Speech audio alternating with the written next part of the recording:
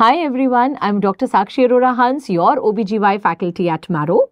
Today I have brought for you the recall of OBGY questions which were asked in NEET-PG 2023.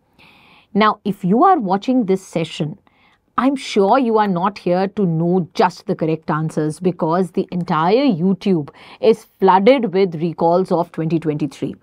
You are here because you want a more comprehensive discussion of the topics which came in NEET-PG 2023.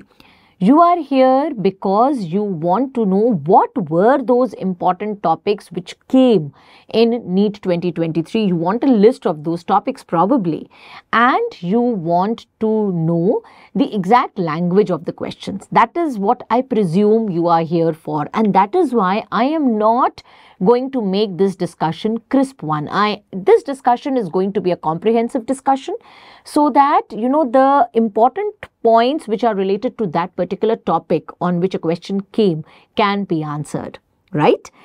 So before we start our recall and I start telling you what questions were asked in NEET-PG 2023, a small discussion about how was OBGY in NEET 2023.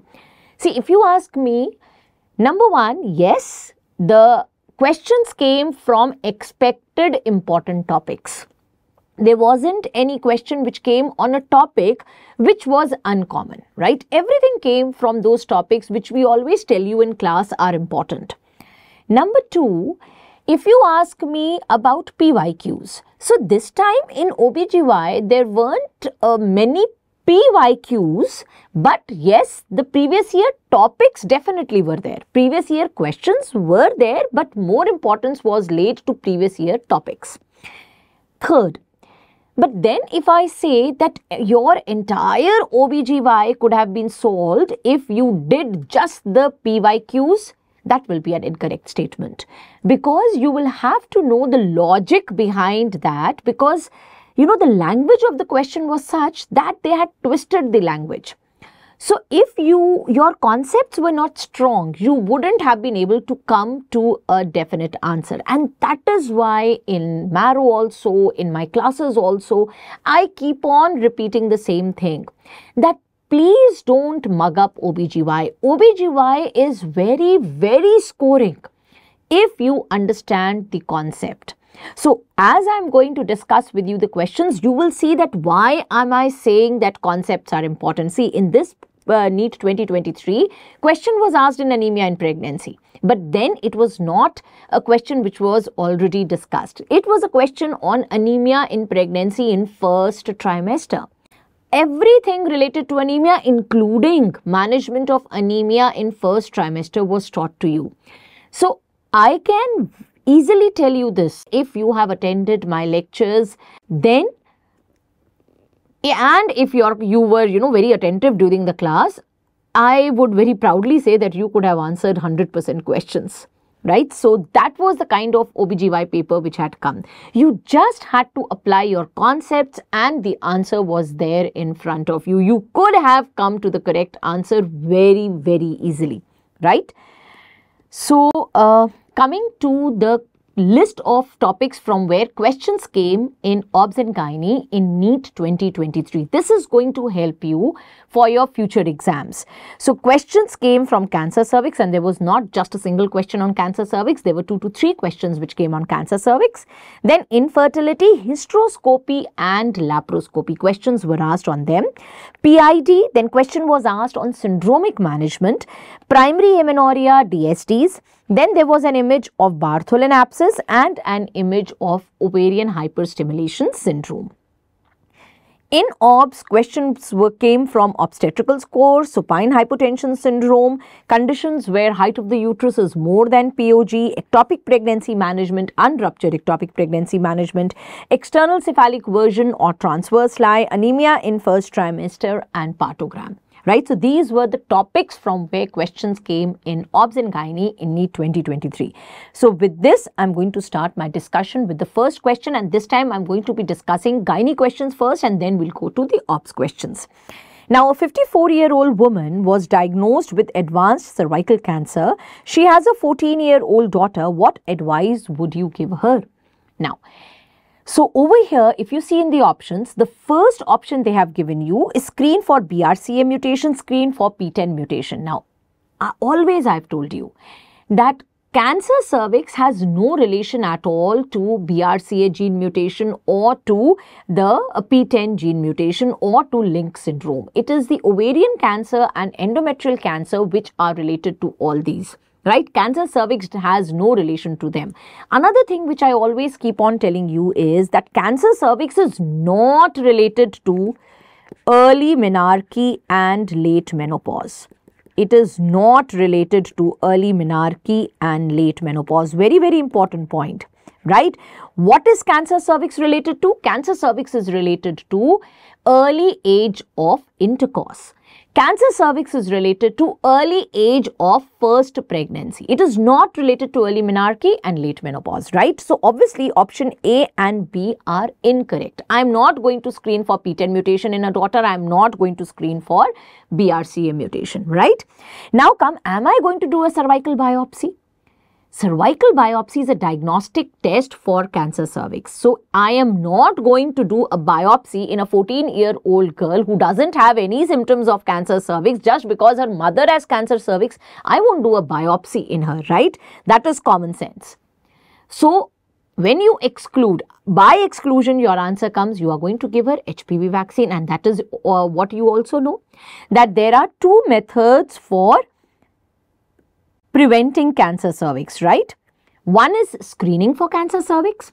Now, screening for cancer cervix, at what age it is going to begin? According to ACOG, the screening for cancer cervix begins at 21 years.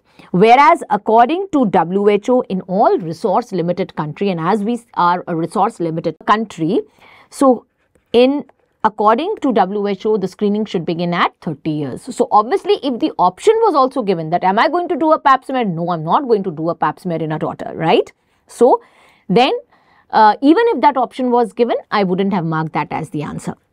Then another preventive method for cancer cervix is HPV vaccines, right?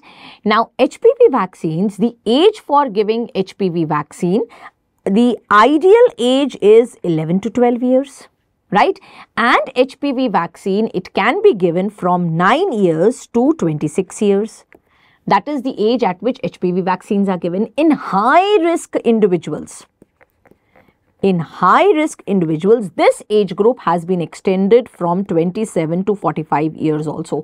So, if a high-risk female comes and she has not been vaccinated for cancer cervix, she has not received HPV vaccines, then a gynecologist can give her vaccine from 27 years to 45 years as well.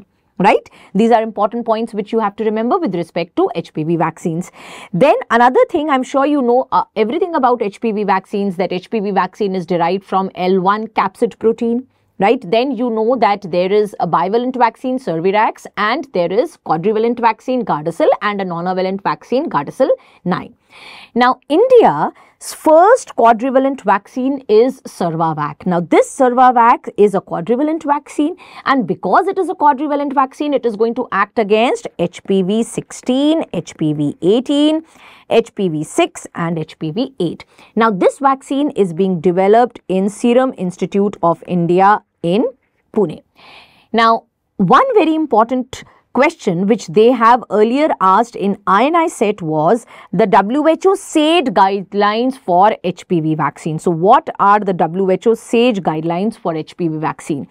Now, WHO SAGE guidelines say that if age of a female is between 9 to 14 years, then you have to give either a single dose or 2 doses of HPV vaccine, preferably a single dose, right?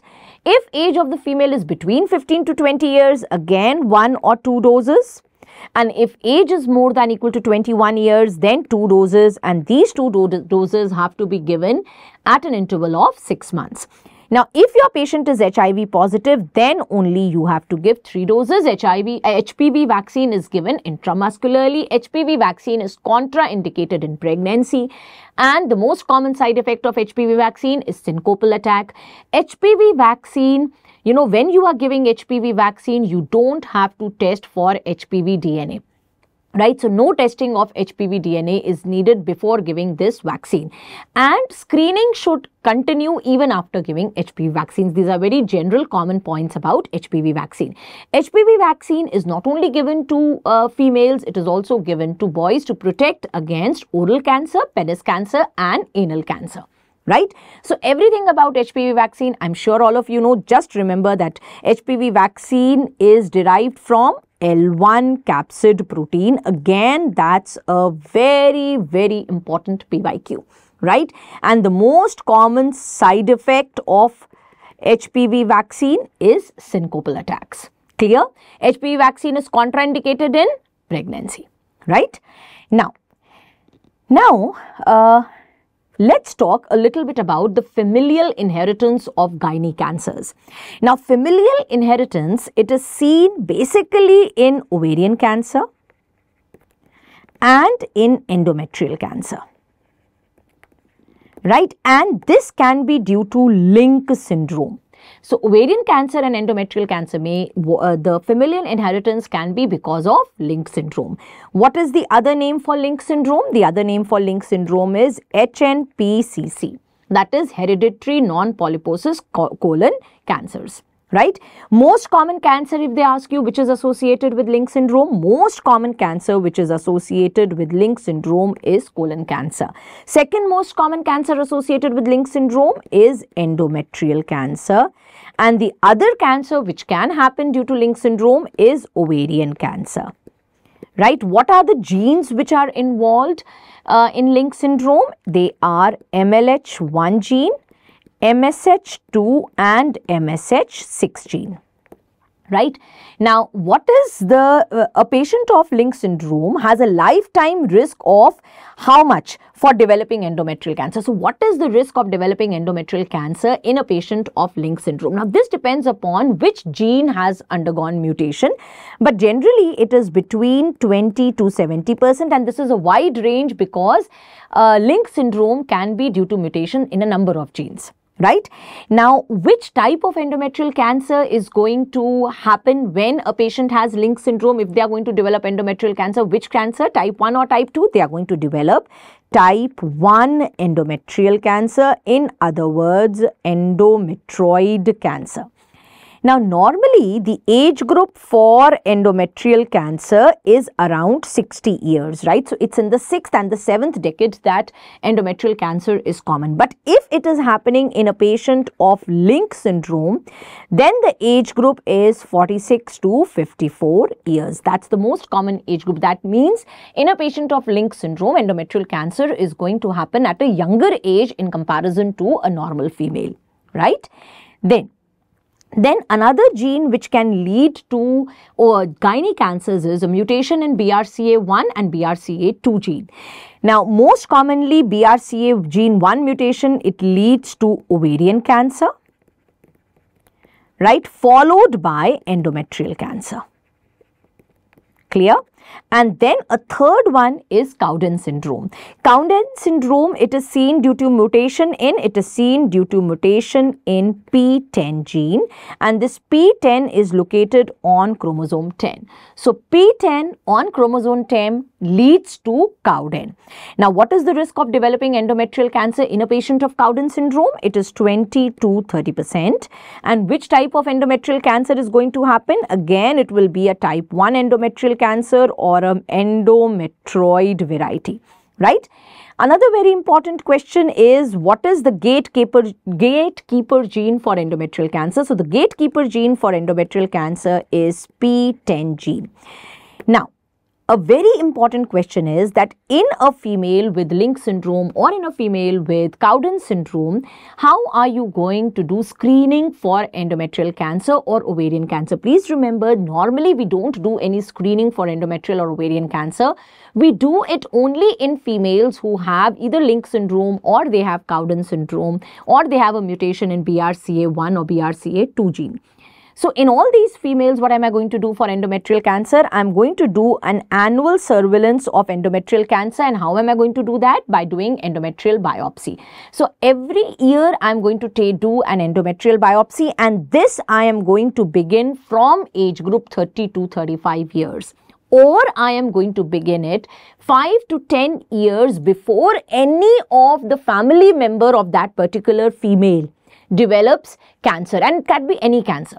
So if I have a patient of Lynch syndrome and any of her family member has developed cancer and that person was also a patient of Lynch syndrome, then at whatever age that particular family member had cancer, 5 to 10 years before that, I will start screening my patient every year by doing endometrial biopsy. Right? That is for endometrial cancer. Now for ovarian cancer, what I'm going to do? I'm going to do a pelvic examination and ultrasound every 6 to 12 months plus minus CA 125 levels.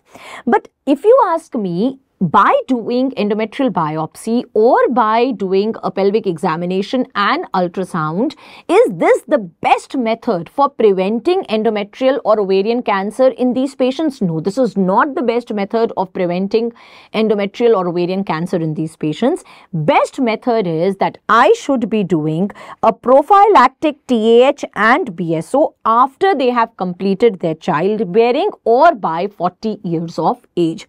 So in all these patients, you have to advise them that please complete your childbearing fast, and then definitely by 40 years of age, you should do a TAH and BSO. Right? TAH is going to prevent endometrial cancer, BSO because in the same patients, I want to prevent ovarian cancer as well. Clear? Now, you can get a probable question like this. So, suppose if you get a probable question, which of the following has highest risk of endometrial cancer? Lynch syndrome, B. Cowden syndrome, C. BRCA1 mutation or BRCA2 mutation. So, your answer is going to be Lynch syndrome. But if the same question was asked for ovarian cancer, so please remember, in ovarian cancer, BRCA1 gene mutation leads to 40% chances of ovarian cancer and BRCA2 gene has 15% chances of ovarian cancer. So in that case, my answer would have been BRCA1 mutation and not Lynch syndrome. For endometrial cancer, the answer is Lynch syndrome. Clear? Coming to the next question, which was on cancer cervix. A 50-year-old woman presents with foul-smelling bloody discharge per vagina mixed with mucus. On examination, a necrotizing growth can be seen in the cervix with lateral parametrium involvement. What is the management of this patient? So the question itself is telling you that there is a growth which is present on the cervix and the growth has spread and has now involved the parametrium also. And they're asking you the management. So first of all, let's see what stage which stage cancer cervix does your patient have. So there are certain important stages in cancer cervix which you should be knowing. Please remember, parametrium is involved in stage 2B. Lateral pelvic involve is involved in stage 3B. If your question says there is hydroureter or hydronephrosis, then that is again stage 3B. Bladder involvement means that there is regional metastasis. So, although ureter and kidney are involved in stage 3B, but bladder indicates, if involvement of bladder indicates that there is regional metastasis, and that means stage 4A. Right? Then pelvic lymph nodes are involved in stage 3C1, para-aortic in stage 3C2, and superficial inguinal lymph node indicate distant metastasis. Because normally cervix does not drain into superficial inguinal lymph nodes. So whenever superficial inguinal lymph nodes are involved in cancer cervix, it means that the cancer has distantly metastasized, and that means stage 4B. So these are most important stages of cancer cervix. Ideally for cancer cervix, you should be remembering the entire FIGO staging. But just in case you are unable to recall the entire staging because you have so many stages to remember, so many cancers whose staging you have to remember. So in that case, these are the most important stages for cancer cervix which you have to remember, right? So just now your question was saying that there is involvement of parametrium. So this means that the stage is stage 2B. Now, when we are talking about management of cancer cervix, please remember surgery is done till stage 2A. Radiation. So radiation therapy can be given in all stages, but in early stages we prefer surgery. Until what stage are we going to do surgery? Still till stage 2A.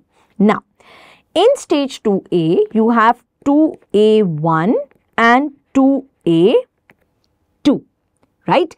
The difference is in the size of the tumor. In 2A1, the size of the tumor is less than 4 centimeters.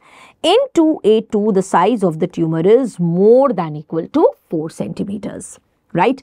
So, whenever you are doing managing cancer cervix up till stage 2A, the treatment of choice or the management of choice is surgery, except, so you have to remember two exceptions, except in stage 1B3 and 2A2.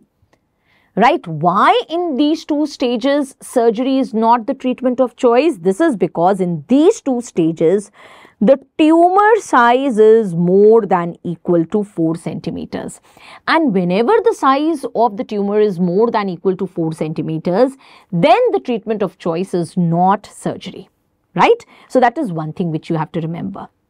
Second thing which you have to remember is, so if surgery, broadly we say that surgery is the treatment of choice till stage 2A, then what is the treatment of choice till stage 2B? The treatment of choice from stage 2B onwards is going to be radiotherapy.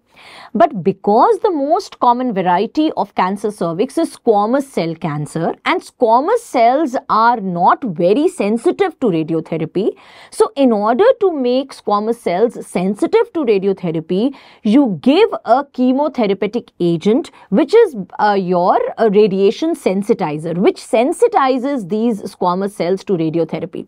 And that is why instead of saying that from stage 2B to stage 4, the treatment of choice is simply radiation therapy, we say that the treatment of choice is chemoradiation.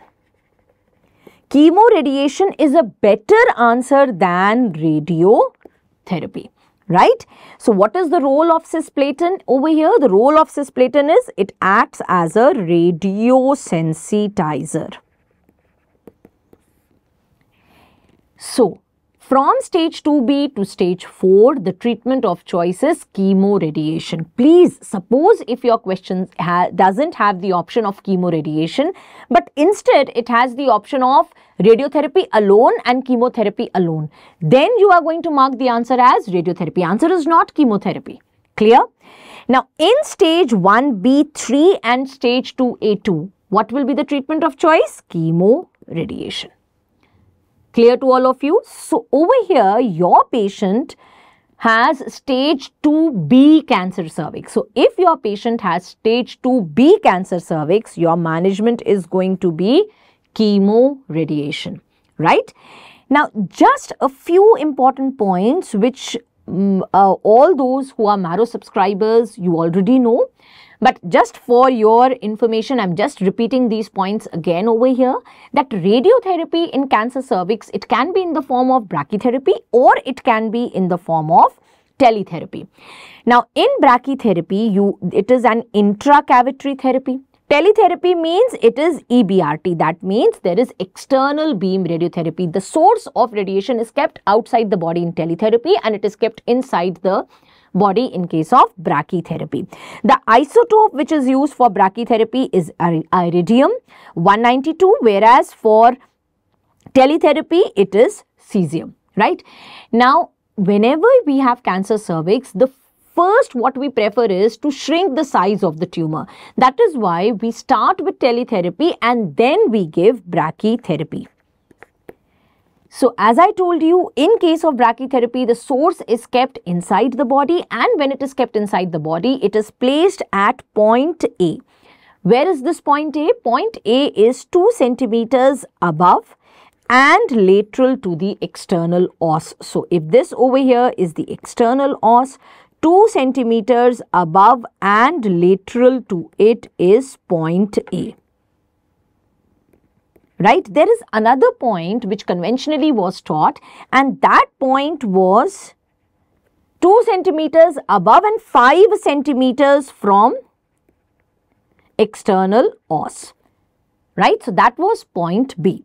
Now, what is the dose which you are going to give in brachytherapy? You can give either high dose brachytherapy or low dose brachytherapy. High dose brachytherapy means you are giving more than equal to 12 grays per hour of therapy, and in low dose you are giving less than equal to 2 gray per hour. Whereas in case of teletherapy, you have to give 50 gray to the pelvis in 25 fractions over 5 weeks. Now, whenever you are giving radiotherapy, please remember superficial inguinal lymph nodes are not included in the radiation field, right? Because cancer cervix does not drain into superficial inguinal lymph nodes. That is why in radiation field, we do not include superficial inguinal lymph nodes. Clear? So these were some extra points which you need to remember on radiation therapy in case of cancer cervix. Now, question number 3.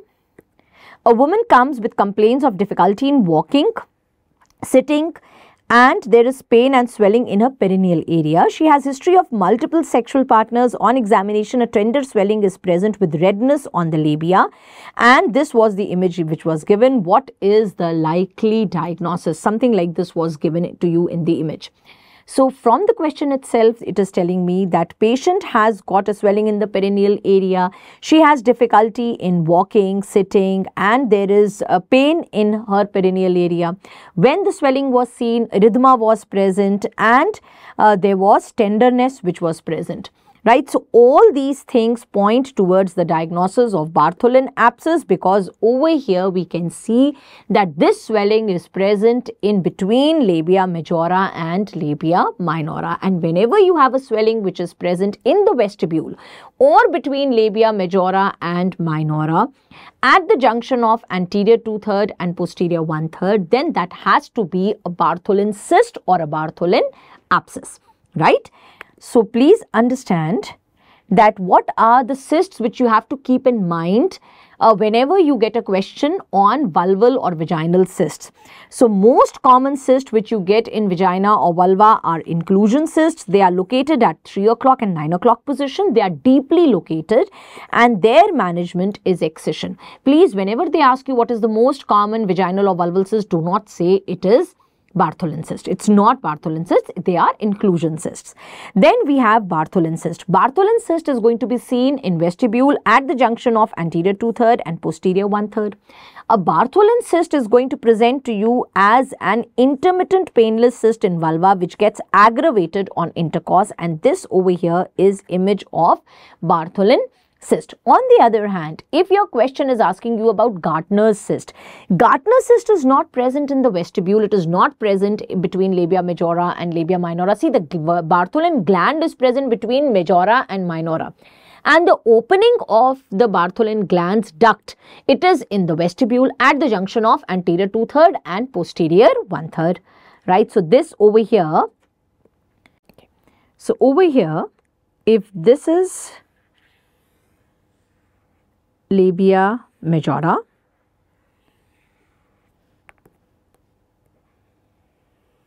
labia minora, and this is vulva, right? So Bartholin glands, they are present in between labia majora and labia minora, and their ducts are going to open in the vestibule. Right? And it is the blockage of these ducts which leads to Bartholin cyst. So the cyst has to be present either in the vestibule or it has to be present between labia majora and labia minora. On the other hand, whenever we are talking about Gartner's cyst is found on the anterior wall of vagina. Right? So if you are seeing a cyst on the anterior wall of vagina, it means it has to be a Gartner's cyst. Right? Now, what about paraurethral cyst or the cyst in skin gland? So, if over here is urethra, these are the paraurethral glands. So, if you are getting a cyst which is there, a paraurethral origin, it is very near to the urethra and it is at the place where paraurethral glands or skin glands are present, then that's a paraurethral cyst. Clear to all of you? Yes. So depending upon what image is being given to you, you have to decide whether you are looking at a Bartholin cyst or a Gartner's cyst or a paraurethral gland cyst or skin gland cyst. Right? Now comes a very important thing, that how do you manage Bartholin cyst? Remember that if Bartholin cyst is asymptomatic and it is less than 3 centimeters in size, no treatment is needed. Only if the cyst is more than equal to 3 centimeters and it is asymptomatic, then you have to do the treatment, and then the treatment is IND, incision and drainage, followed by insertion of a word catheter. But this is if the cyst is asymptomatic. If the Bartholin cyst is symptomatic, then irrespective of the size, you have to go for incision and drainage and insertion of word catheter. Similarly, if you have a Bartholin abscess, in Bartholin abscess also the management is incision and drainage followed by insertion of a word catheter. Now, only if your question says that there is a female who has recurrent Bartholin cyst and they ask you the management, then whenever the word recurrent comes, then the answer becomes marsupialization. Another word of caution over here. Suppose your question says that the female is more than 40 years of age or she is a menopausal female. So suppose over here in the question it was that the female is 40 years of age, or if she is postmenopausal and she is having a Bartholin cyst, they give you an image of a Bartholin cyst and they ask you what is the next step. Then please remember, in this case, if age is more than 40 years or if she is postmenopausal, or if the cyst is solid, it's not a cyst but it's a solid mass, right? Or if whatever structure is given to you, the cyst or the mass, it is attached to the surrounding areas, it is fixed to the surrounding structures. So if it is fixed to surrounding structures, if any of these words are given to you and they ask you what's the next step, then please do not say that the next step is IND. No. In this case, I am suspecting a Bartholin cancer, and that is why I am going to do a Bartholin gland biopsy. Clear to all of you? So over here, I have written for you what are the indications of Bartholin biopsy. So all of you read the indications, mug them up, but you don't apply them. So please be very careful whenever you get a question on Bartholin cyst. Look at the age of the patient before answering that the management of Bartholin cyst, if it is symptomatic, it is going to be IND. Next step, if age of the patient is more than equal to 40 years, is Bartholin gland biopsy and not incision and drainage. And once you are sure it is not a cancer, then you are going to go for incision and drainage. Clear? Then comes question number 4. A 28-year-old woman with multiple sexual partners comes with lower abdomen pain. So she has multiple sex partners, that's very important, and she's coming to you with history of lower abdomen pain for 1 month. She says there is minimal discharge present and she is complaining of intermenstrual bleeding. A patient who's coming to you with lower abdominal pain, whose main complaint is pain and not discharge, but yes, she is having some discharge and she is having intermenstrual bleeding, plus there is history of multiple sex partners. What are you going to take this case as? This is a case of PID, and PID is caused by Neisseria gonorrhea. Genital TB is generally seen in a virgin female. It is not sexually transmitted, right? So over here, the answer is going to be Neisseria gonorrhea. Right? Now, please understand that these days we follow the NACO guidelines and we do the syndromic management of PID. According to this NACO guidelines and syndromic management of PID, you have to take complete history of a patient, you have to do examination, and with minimal investigations, you have to start the treatment, right? So, if a patient comes to you with complaint of lower abdominal pain. That's the most common complaint with which a patient is going to come to you if she has PID. Other than this, she can complain of thick purulent discharge in case of gonorrhea, thin watery discharge in case of chlamydia.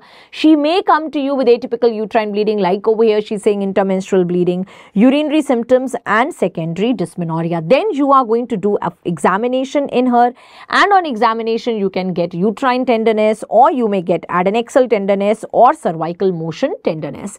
Now this word cervical motion tenderness, it can be seen in ectopic pregnancy, it can be seen in PID, right? And in ectopic pregnancy also the main complaint of the patient is lower abdominal pain. That is why I said minimal investigation, because if you are suspecting and if you cannot rule out ectopic pregnancy, it's better you do a urine pregnancy test. If urine pregnancy test is positive, you are dealing with ectopic pregnancy. If it is negative, then you are dealing with PID. So whenever I get such a history and whenever I get such examination, I say my patient is a case of lower abdominal pain syndrome.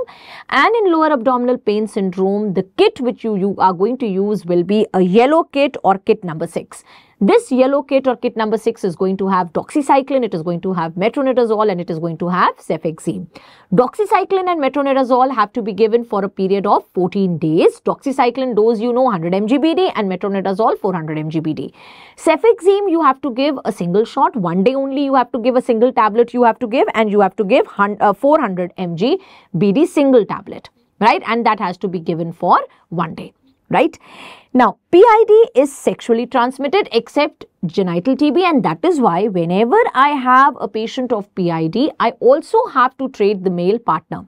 For male partner, the kit which we are going to use will be a grey kit or kit number 1, and this grey kit or kit number 1 has tablet cefixime and azithromycin. Cefixime is going to be 400 mg and azithromycin 1 gram. Now comes a very, very important question. This grey kit is not only used as a partner treatment in case of lower abdominal pain syndrome, but it is also used for cervicitis. Right? So, if a female has cervicitis, then also you are going to use a grey kit, and that brings us to the next question which was asked in NEET. But before that, I'm just going to complete the indications for the grey kit. So, grey kit is used in case of cervicitis, in case of urethritis, in case of anorectal discharge, and in males or in case of scrotal pain syndrome as well. Right? Now coming to the next question. So this was a question which created a lot of controversy. A 22-year-old woman comes to STI clinic with minimal vaginal discharge. On examination, cervical erosion is seen. Which kit are you going to give to this patient? Now please remember that whenever a patient comes to you with complaint of discharge, right, it could be a case of vaginitis, or it could be a case of cervicitis, right? Now, the problem is that in case of vaginitis, you give green kit. In case of cervicitis, you give grey kit, right? So, how am I going to know whether my patient belongs to a case of vaginitis or she belongs to a case of cervicitis? Now, this is something which I had discussed in detail in the video on OBGY community medicine integration. But these videos which we took on YouTube channel, where we had integrated videos, whether it was any subject integration video, a lot of effort had gone in framing questions, and through these videos, through these integrated sessions, many of your concepts could be clear. So, in the video on OBGY community medicine integration video, the first question which we discussed was on syndromic management, and specifically I told you that whenever you have to decide whether you have to give a kit for vaginal discharge or you have to give a kit for cervical discharge, the first thing which you have to do is a per speculum examination. Because if on per speculum examination you are getting cervical erosion, cervical ulcer, or if you are getting a mucopurulent discharge, then that means you are dealing with a case of cervicitis, right? And Also, you should do a bimanual pelvic examination to rule out PID. Now, suppose if per speculum examination is not possible, or if the patient is refusing per speculum examination, then in that case, I am not going to choose between grey kit and green kit. In that case, I am going to give her both grey kit and green kit. Right? This is something which I have told very, very clearly in this video. Now, over here, your question is saying that on examination, cervical erosion is seen. Now, the moment your question says cervical erosion is seen, that means it is a case of cervicitis, and that means I'm going to give a grey kit. Now, many of you you messaged me that day and you said that, ma'am, we marked the answer as green kit because in trichomonas we get strawberry vagina. Right, so that is why we thought that it is they are saying cervical erosion, so it means that they are talking about trichomonas. Please remember, that's very different. In trichomonas, the vagina is going to appear red in color, or that is called as angry looking vagina, or it is called as strawberry vagina. That is not same as a cervical erosion. If your question is using words like cervical erosion or a cervical ulcer, then you have to mark it as cervicitis. You have to take it as a case of cervicitis, and you have to give to your patient grey kit rather than green kit. Clear to all of you? Coming to the next question. A 16-year-old girl is seen for primary amenorrhea. She says she has cyclical pelvic pain every month. Now, the moment I read this cyclical abdominal pain, what am I going to think about? What is the differential diagnosis I'm going to keep in mind? I am going to keep the differential diagnosis as cryptomenorrhea, and I'm going to think about all the causes of cryptomenorrhea. What are the three major causes for cryptomenorrhea? Number one, the most common cause is imperforate hymen. Number two, a transverse vaginal septum. Number three, vaginal atresia. Right, so we will deal with it. Just let's see what your question further says. On examination, a central or a suprapubic bulge can be seen in the pelvic area. Now, why are you getting the suprapelvic bulge? Because in this case, if it is a cryptomenorrhea patient, and that is what the question is telling me, probably it's a cryptomenorrhea patient. In cryptomenorrhea, what happens? In cryptomenorrhea, patient menstruates normally, but menstrual blood cannot come out, and so menstrual blood is going to collect in vagina, and it is going to eventually collect in uterus. Right, so there is going to be hematometra, and that because of which the uterus is going to be enlarged, and you are going to get a suprapubic bulge. Then on per rectal examination, a swelling is seen in the anterior aspect.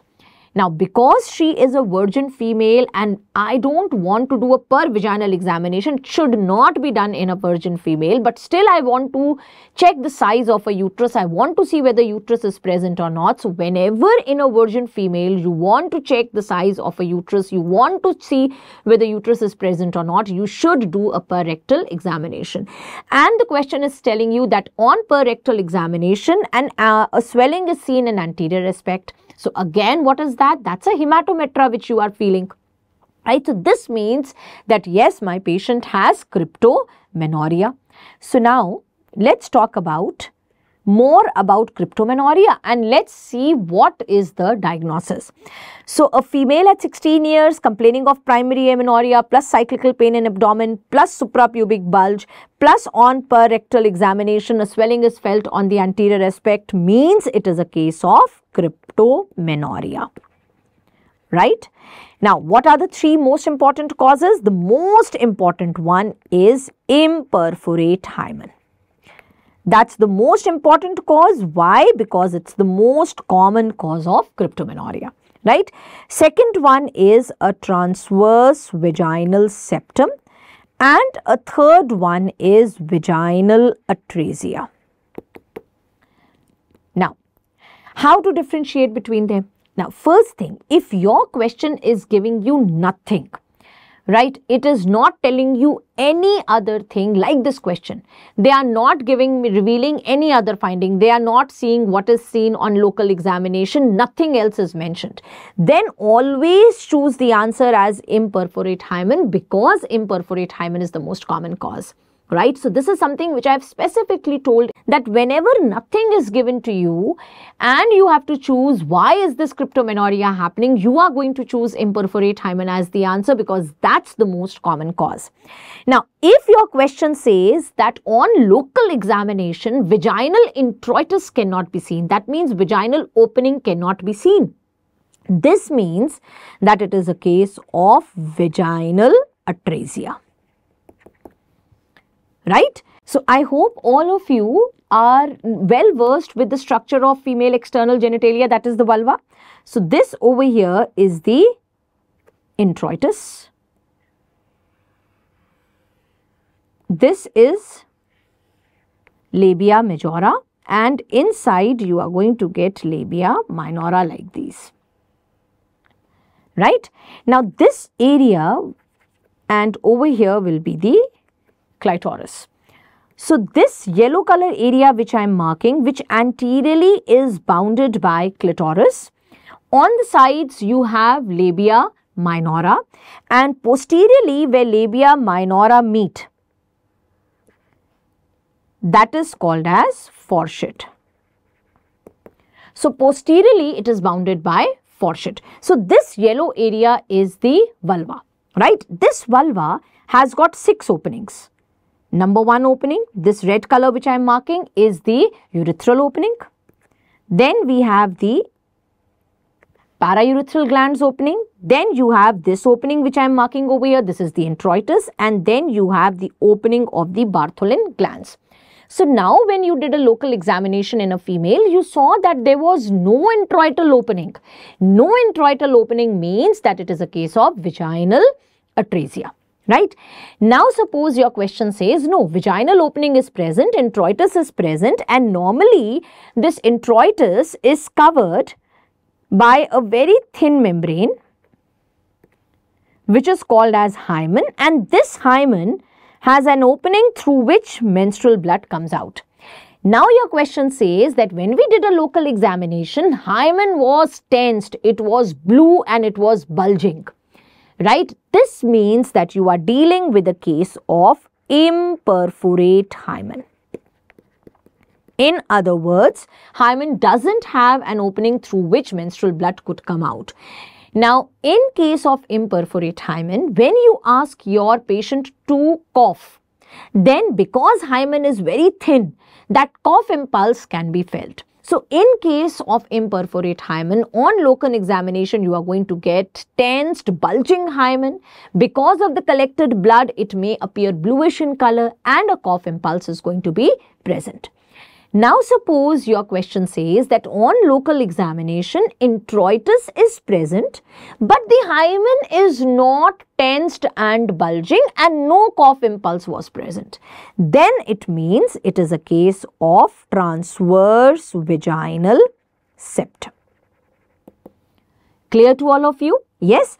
Now, the best way to differentiate between transverse vaginal septum and imperforate hymen is MRI. And what is the management for imperforate hymen? Management for imperforate hymen is you have to give a cruciate incision on the hymen. Clear to all of you? Yes. So, there is another question which came on primary amenorrhea, very interesting question. And this was a question where if your concepts are clear, you can definitely answer this question. So, previous year questions are not going to help you in solving this question. Your concepts are required for this question. A 17-year-old girl is seen with primary amenorrhea. She has not developed breast or hair in the pubic or axillary region. Her height is 155 centimeters. That's normal height. Weight is 48 kgs. She has bilateral inguinal masses. On ultrasound examination, there is absent uterus, fallopian tube and ovary. What is the most likely diagnosis? Now, I am going to divide this question into various segments and then we are going to see what inference we are drawing and what diagnosis could it possibly be. Now, in my classes, I repeatedly tell all of you that later on, if you take up surgery, and as surgeons, if you get a female who is coming to you with bilateral inguinal hernia, right?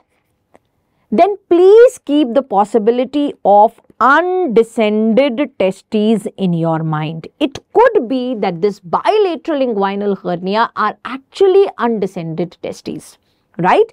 And this means that you have to keep the possibility of XY karyotype in your mind.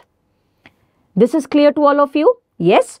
So, over here I have written, whenever a female presents with primary amenorrhea and your question says bilateral inguinal hernia, please keep the possibility of XY karyotype in your mind. So, I am keeping the possibility of XY karyotype in my question. So, in your questions also you are going to apply this rule. Bilateral inguinal hernia could be undescended testes. It means it could be XY karyotype. That's first thing which you are going to remember. Now, your question is saying that your patient has absent uterus, fallopian tube and ovary. So, let's deal with uterus and fallopian tube first, and then we are going to go to ovary. Why I am dealing them separately is because uterus and fallopian tube are derived from Mullerian duct. Ovary comes from genital ridge. They have no relation whatsoever with each other, right? Now, if your question is saying that there is absent uterus and fallopian tube, now, absent uterus and fallopian tube is normal in XY individual, right? Why? Because Mullerian inhibiting substance is secreted by Sertoli cells. So, this means that if my patient is XY, then this is a normal thing to happen because Mullerian inhibiting substance will be present and this which is secreted from Sertoli cells. Now, bilateral and absent uterus and fallopian tube in an XX individual would mean Mullerian agenesis. In an XX individual, this is going to happen whenever there is Mullerian agenesis. Now, in case of Mullerian agenesis, what is the condition of the ovary? What happens to ovary? Ovary is normal. Why? Because ovaries are derived from genital ridge. Now, my question is saying that ovary is also absent, right? So, this means it is not a case of Mullerian agenesis, because if it would have been a case of Mullerian agenesis, question wouldn't have said ovary is absent. Now, if we are thinking about XY karyotype, let us put these blocks and think about XY karyotype. In an XY karyotype, gonads are testes. So, will my question say ovary is absent? Yes, my question will say ovary absent. In an XY individual, Sertoli cells are present and Sertoli cells secrete Mullerian inhibiting substance, and Mullerian inhibiting substance is going to, and because Mullerian inhibiting substance is present, so uterus and fallopian tube will be absent. Yes, it will be absent. So, this means that this patient is an XY individual, right? It is not an XX individual, because for ovaries to develop, tell me what is needed. For ovaries to develop, you need absence of Y chromosome. So, in this patient, ovary is absent. Why? Because Y chromosome is present. The gonads are testes. That is why ovary is absent, right? So, when I have come to this conclusion that my patient is an XY individual, now everything is falling into picture. That is why there is no ovary, that is why there is no uterus, that is why there is no fallopian tube, and that is why there is bilateral inguinal hernia. So, now I am going to look at these options and I am going to see which are the options where the karyotype is XY. So, in complete androgen insensitivity, karyotype is XY. In hypergonadotropic hypogonadism, hypergonadotropic hypogonadism could happen in a female, it could happen in a male. So this could be, they are talking about a male with hypergonadotropic hypogonadism. In PCOS, the karyotype is XX, and in Turner's syndrome, the karyotype is XO. In PCOS, ovary will be present. In PCOS, uterus will be present. So it cannot be PCOS. Right? In Turner's syndrome, this cannot be a case of Turner's syndrome, because in Turner's syndrome, uterus is present. Right? So in Turner's syndrome, fallopian tube is present. Right? So it cannot be Turner's syndrome. Right? Because the karyotype is XO and I am looking for XY karyotype. Is this clear to all of you till here? That how I have come to this conclusion that this is XY individual? I have come to the conclusion that this is XY individual because your question is saying bilateral inguinal mass. Your question is saying ovary is absent. Your question is saying that uterus and fallopian tube are absent. So with these things, I have come to the conclusion that I am dealing with XY individual.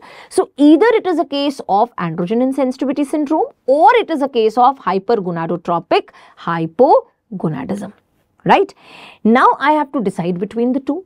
Now whenever you have to decide between these two, now what am I going to do? Now your question is also saying that there is absent breast development. Now, if your question is saying absent breast development, it cannot be androgen insensitivity syndrome. In androgen insensitivity syndrome, I always tell you this, that XY individuals are going to have well-developed breast. Right? And they are going to have absent pubic and axillary hair. Right? So, because your patient has absent breast, so that means by exclusion my answer is coming as hypergonadotropic hypogonadism. Right? Now you are going to ask me that, ma'am, by exclusion we have understood that this is a case of hypergonadotropic hypogonadism.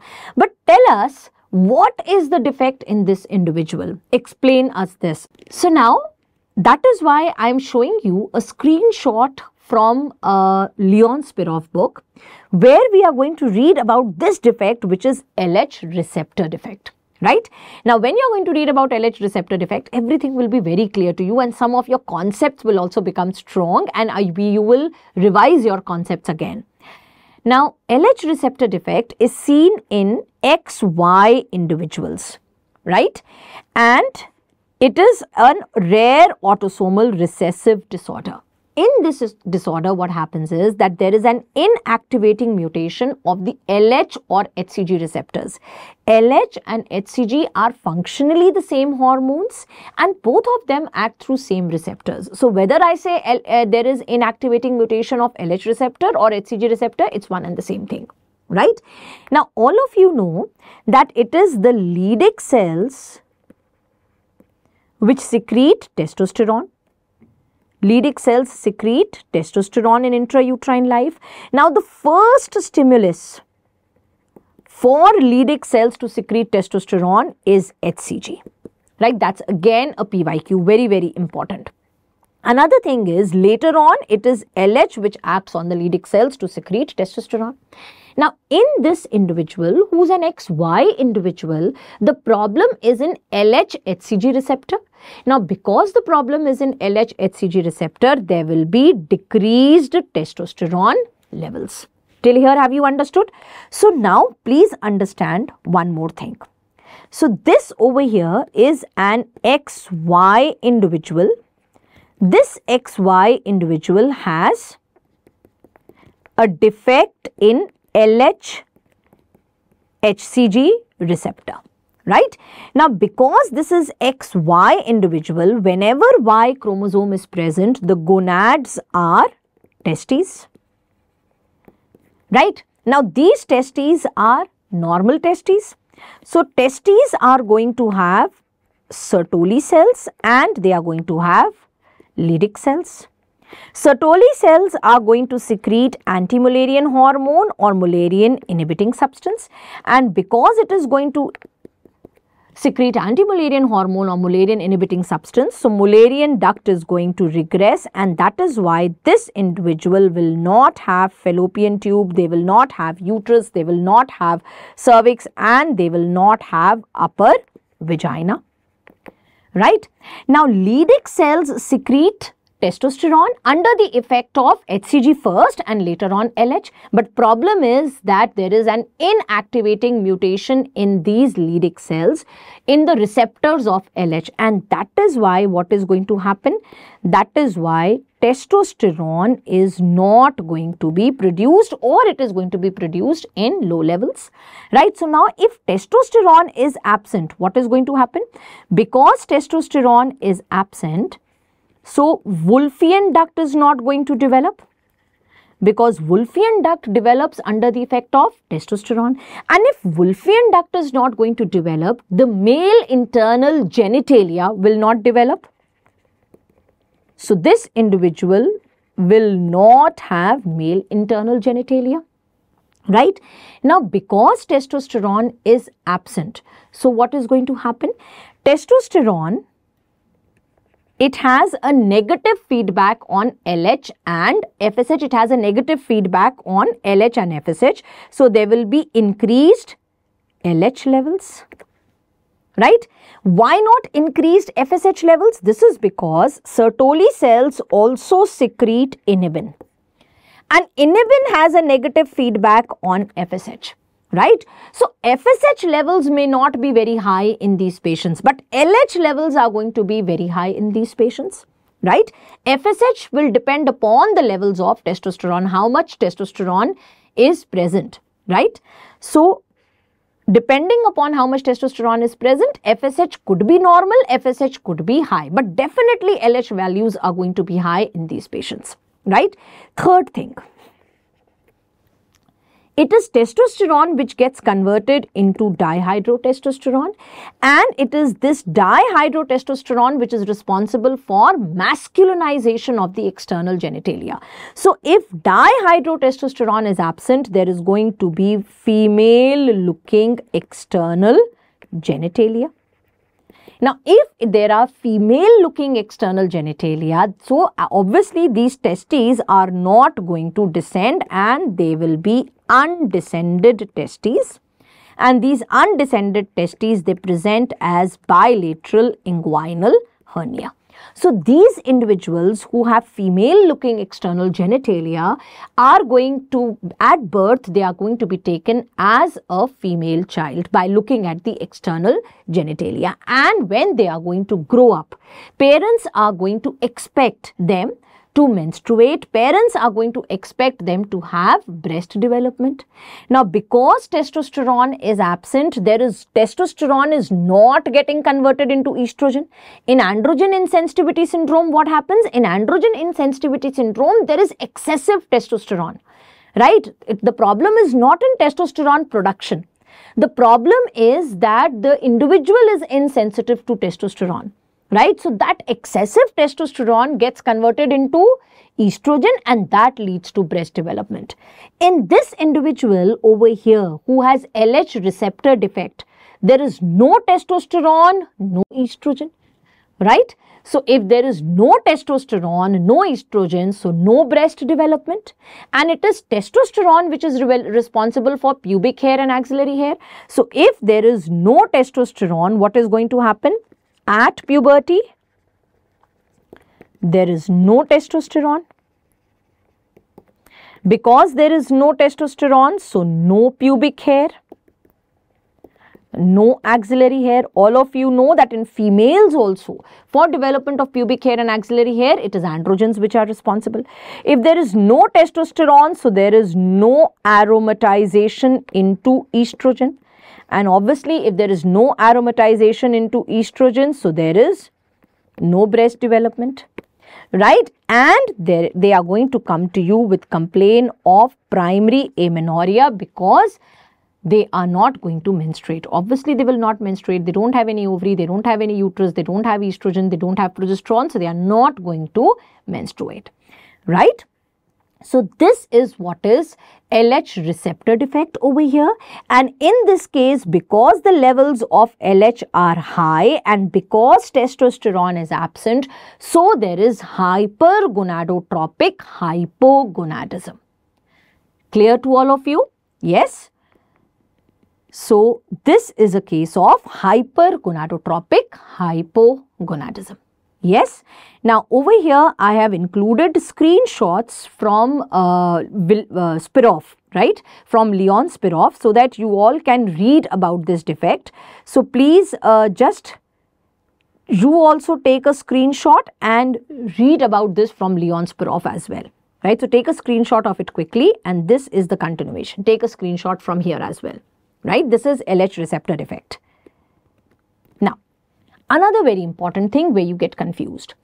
Now, one more XY karyotype which presents as primary amenorrhea. One was androgen insensitivity syndrome. Androgen insensitivity syndrome patients are presenting with primary amenorrhea. And just now I told you in androgen insensitivity syndrome, what are you going to get?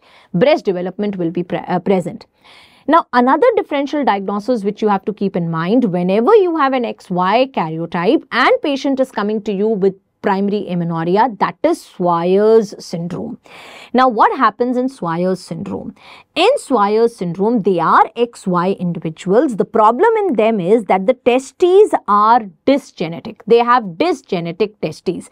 Please remember, it is these dysgenetic testes which have very high chances of malignancy. Not only the dysgenetic testes, undescended testes also have high chances of malignancy. So, whenever I have an XY individual with undescended testes, I have to go for gonadectomy, right?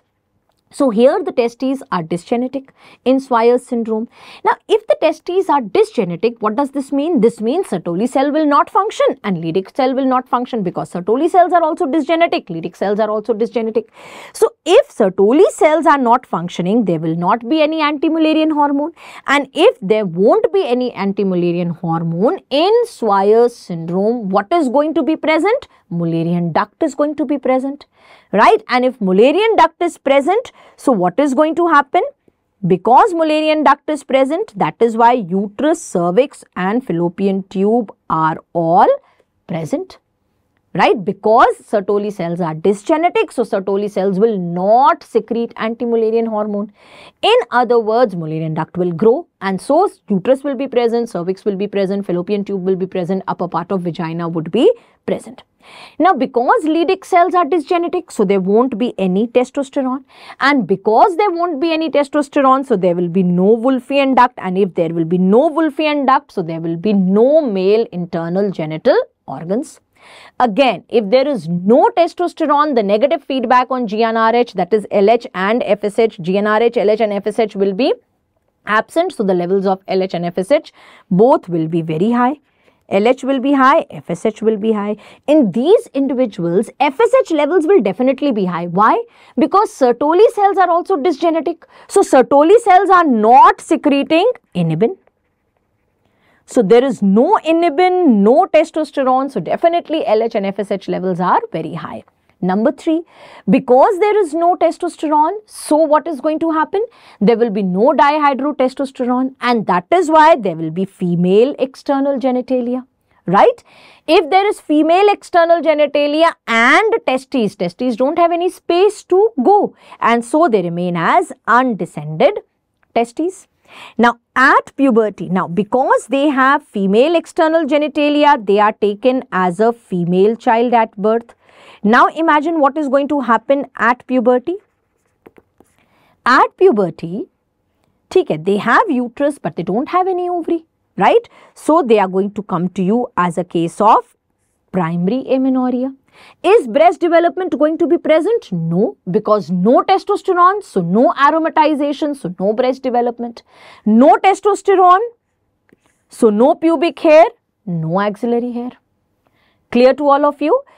So, in case of Swyer's syndrome, there is no pubic hair, no breast development, no axillary hair, but then difference is that in Swyer syndrome, if this question would have been of Swyer syndrome, the question would have mentioned that uterus is present, fallopian tube is present. Because question is saying uterus absent, fallopian tube absent, that is why I am telling you this is LH receptor defect. In Swyer syndrome also there is hypergonadotropic hypogonadism. So whenever they are talking about hypergonadotropic hypogonadism, you have to keep both the possibilities in mind. If there is hypergonadotropic hypogonadism with uterus present, hypergonadotropic, so XY individual who has hypergonadotropic hypogonadism, and your question says uterus is present, right? Breast development is absent, right? And your question says axillary hair and pubic hair are absent. Then your answer becomes Swyer's syndrome, right? If your question says XY who has hypergonadotropic hypogonadism, right? And uterus is absent, fallopian tube is absent, breast development is absent, axillary hair and pubic hair are absent. All that is same, that axillary hair and pubic hair are absent, right? Now your answer becomes LH receptor defect. Clear to all of you? So please just don't mug up the answer as hypergonadotropic hypogonadism. That is why I have told you this in detail, so that next time if you get a question, you do not just simply mug up the answers. You know the concept behind those PYQs also. Yes? Coming to the next question, a woman is to undergo a complete laparoscopic hysterectomy. She wants to know if there is any disadvantage to the procedure. What are the disadvantages of laparoscopic over open surgery? Now, I'm sure this is a very easy question and common sense is going to help you do this question. Does laparoscopy have a prolonged recovery time? No. Does laparoscopy lead to increased bleeding? No. In laparoscopy, is there increased pain? No. So, it means the answer is not knowing the extent of thermal burns, right? So coming to the next question, now this question is based on hysteroscopy. The question says, during the removal of a submucous fibroid during hysteroscopy, a fluid deficit of 2000 ml is estimated in a patient. What is the immediate complication of this? Now, before I tell you details about hysteroscopy, just one or two things which I want you to know in general. See, first of all, which type of submucous fibroid do you remove hysteroscopically? It is type 0 and type 1. Type 0 and type 1 submucous fibroids can be removed hysteroscopically. Neither can you remove type 2 submucous fibroid hysteroscopically, neither can you remove intramural nor subserous fibroid hysteroscopically. For type 2, for intramural and subserous, you will have to go for laparoscopic hysterectomies, right? Now, the other thing, what do you understand by this thing that there is a 2000 ml of fluid deficit? See, always I tell you that uterine cavity is a potential cavity. What do you mean by that? This means that only if, there is something inside the cavity, then there is distension of the cavity. Otherwise, normally the anterior and the posterior wall of the uterus, they remain opposed to each other. When something comes in between them to distend the cavity, then only the walls get separated from each other. Now, if uterine cavity is a potential cavity and if I have to put hysteroscope and I have to see inside the uterus, I will have to put some distension media so that the walls, they get separated from each other, and then only I will be able to look properly inside the uterus, right? So whenever I am doing hysteroscopy, I have to put some distension media. Right? Now, during hysteroscopy, when you put the distension media inside, you have to monitor that how much fluid has gone inside and how much fluid has come back. Reason being, because a part of the fluid which you are, a distension media or whatever fluid you are using, will get absorbed by the patient's body, right? So, the amount of fluid which is coming out minus the amount which you had, so the amount of fluid which you had put in minus the amount of fluid which is coming out is equal to the amount of fluid which has been absorbed by the patient's body. Simple. The amount of fluid which I am putting in, suppose that is 5 liters. And when I am calculating and I am seeing how much fluid is coming out, I see only 4 liters fluid comes out. So this means that 1 liter of fluid has been absorbed by the patient's body. Now, instead of saying that 1 liter of fluid has been absorbed by the patient's body, I will say that there is a fluid deficit of 1 liter. Fluid deficit of 1 liter means 1 liter of fluid has been absorbed by the patient's body. There is a difference of 1 liter in the amount of or the volume of fluid which has gone inside the uterine cavity and the volume which has come out. Is this much clear to all of you? Right? Now, a few basic points on hysteroscopy. These are the points which are there in Marrow notes also, right? So, for hysteroscopy, the position of the patient should be lithotomy position. For pain relief, you can give IV sedation and analgesia, or you can use epidural as well. The distension media, hysteroscopy can be diagnostic as well as therapeutic. Now, distension media could be carbon dioxide. If you are using carbon dioxide as a distension media, then you can only perform diagnostic hysteroscopy and not therapeutic hysteroscopy. So, carbon dioxide is used only for diagnostic but not for therapeutic hysteroscopy, right? Then the second kind of media which you can use is electrolyte rich media, for example, normal saline and ringer lactate, or you may use electrolyte deficient media like 1.5% glycine or 3% sorbitol or 5% mannitol, right? Now, the pressure inside the uterus normally should be 75 to 80 millimeters of mercury. Maximum it can be 150 millimeters of mercury. Now, what is the difference between using an electrolyte rich distension media and electrolyte deficient distension media? Number one is electrolyte rich distension media can only be used with bipolar instruments. You cannot use an electrolyte rich media with unipolar cautery, reason being that it is going to, dissipate the electrolyte and there is going to be burns and shock. So, you can never use electrolyte rich media with unipolar instruments or unipolar cautery. Electrolyte rich media can only be used with bipolar instruments, whereas electrolyte deficient media can be used both with bipolar and unipolar cauterizations or unipolar and bipolar instruments. Right? Now, overall, a common complication of hysteroscopy is that when you are putting a distension media inside the uterus, it may lead to uterine perforation. So, whether you are using electrolyte rich media or electrolyte deficient media, this can be a complication. That is a complication which is seen in both the cases. Now, in case of electrolyte deficient media, a specific complication which can happen is water intoxication, right? So, it is electrolyte deficient, only you are giving, sorbitol or mannitol or glycine, and this can lead to water intoxication. A patient who has water intoxication will present to you with nausea, vomiting and headache. So, that can be a specific complication of electrolyte deficient media, water intoxication.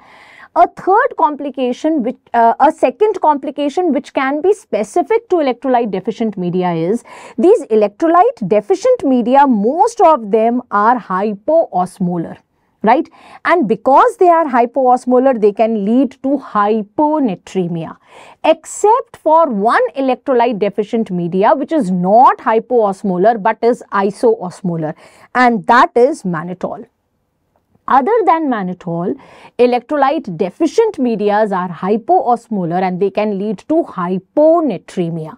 And whenever your question says that while performing hysteroscopy, a patient had delirium and confusion, This means you were using electrolyte deficient media, and that too either you were using sorbitol or glycine, because hyponatremia is a complication of electrolyte deficient media, right? Now, in case of electrolyte rich media, if there is a fluid deficit of 2.5 liters, then you should stop the procedure. Whereas if it is electrolyte deficient media, you should stop the procedure as soon as the fluid deficit becomes 1 liter. Why? Because electrolyte deficient media may, if 1 liter of electrolyte deficient media is absorbed, that can lead to your fluid water retention, right? Water intoxication. Clear? So now over here, this question, tell me, what do you think the patient has had? She has had fluid deficit of 2000 ml. That means 2 liter of whatever distension media was being used has been absorbed by her body.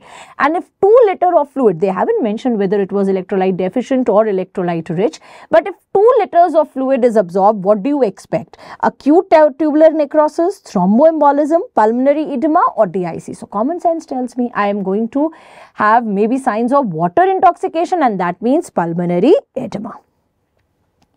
Clear to all of you? Yes. Hysteroscopy is very important, and you got one more question on hysteroscopy this time. Again, a little tricky question. For which of the following procedures in the given OT list can you do hysteroscopy? Right? So, over here, you were confused between two options. See, for subserosal fibroid, just now I told you, subserosal fibroid is managed laparoscopically. Tubal ligation is done laparoscopically with the help of tubal ring applicators, right? Then we have polyps and Asherman syndrome. Now, what you people do is you just read your questions very quickly and then you get confused. Should I mark polyp or should I mark Asherman syndrome? In Asherman syndrome, ma'am told me that you have to go for hysteroscopic adhesiolysis. And in polyp also, the management is hysteroscopic polypectomy. But bacho, read the question carefully. They are saying cervical polyp. For a cervical polyp, you don't need hysteroscopy. For a cervical polyp, you just need a ring forceps and you have to avulse the polyp. The stalk of the polyp from the base over here, you are going to avulse the polyp and then send this polyp for histopathological examination. If instead of cervical polyp, your question would have said endometrial polyp, then I would have gone for hysteroscopy. So again, this is ruled out. Now your answer is Asherman syndrome, and all of you know that in Asherman syndrome, what are you going to do? You are going to go for hysteroscopic adhesiolysis, and simultaneously you don't want the walls to come in contact with each other. So you are going to put a pediatric Foley's catheter and you are going to give estrogen and progesterone to your patient to build the endometrium. Clear? So answer over here is Asherman syndrome. Coming to the next question, a 23-year-old woman accompanied by her mother-in-law came to the infertility clinic. She has been having regular intercourse for 6 months, but she is not able to conceive. What is the next step? Now, first of all, see the age of the patient, 23-year-old woman.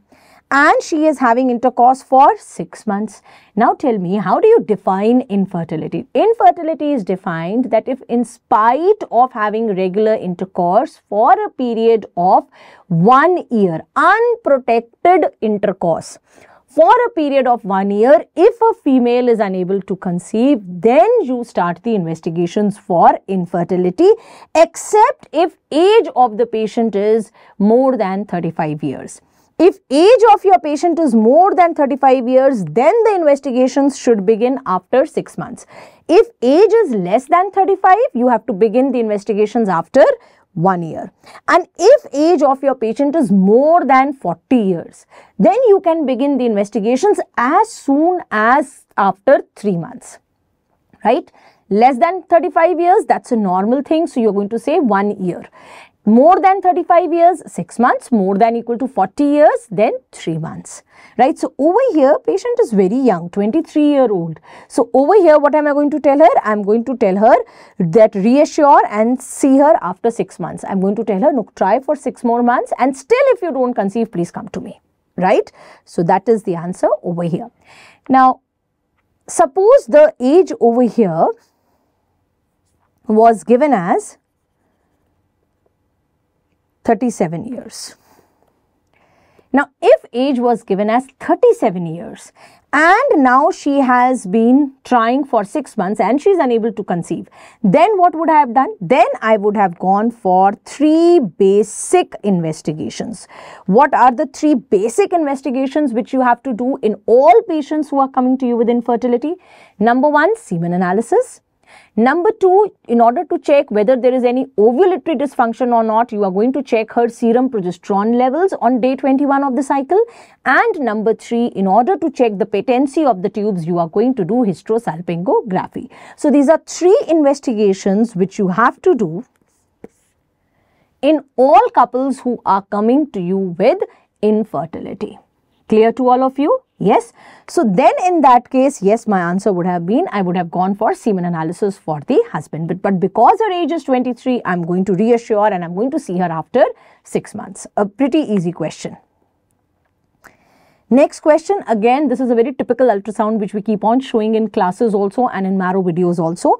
A 24-year-old woman who's being treated for infertility with human menopausal gonadotropin. So she has infertility, she was being treated with HMG. She comes with complaint of sudden abdominal pain, nausea, vomiting, breathlessness. Now, even with this kind of history, even if they won't have shown us the ultrasound image, we would have marked the answer as ovarian hyperstimulation syndrome because number 1, she was being given HMG. Number 2, she's coming to you with abdominal pain, nausea, vomiting and breathlessness. So, this point towards ovarian hyperstimulation syndrome. Now, in this ultrasound, what you are seeing, in this ultrasound, you are seeing multiple follicles which are very big in size. And that is why I am calling it as ovarian hyperstimulation syndrome. I am not calling it as PCOS. In PCOS, the size of the follicles is between 2 to 9 millimeters in size. And in this ultrasound, the follicle size is much more than 2 to 9 millimeters. Then in PCOS does not explain that why is your patient having abdominal pain, nausea, vomiting, breathlessness. Clear? So my answer over here is ovarian hyperstimulation syndrome. Now, important points about this is if your ultrasound is showing big size follicles, then please consider ovarian hyperstimulation syndrome as a differential diagnosis. Your patient will have history of HMG injection. Right, and your patient here also has HMG injection. Remember, ovarian hyperstimulation syndrome is most commonly seen with HMG, human menopausal gonadotropin. Now, there are certain risk factors in a female who is going to have OHSS. Now, these risk factors I want you to learn. Right? So, please remember these risk factors. Young females are more likely to have OHSS. So, over here, see your patient is a 24-year-old female. So, she's more likely to have OHSS.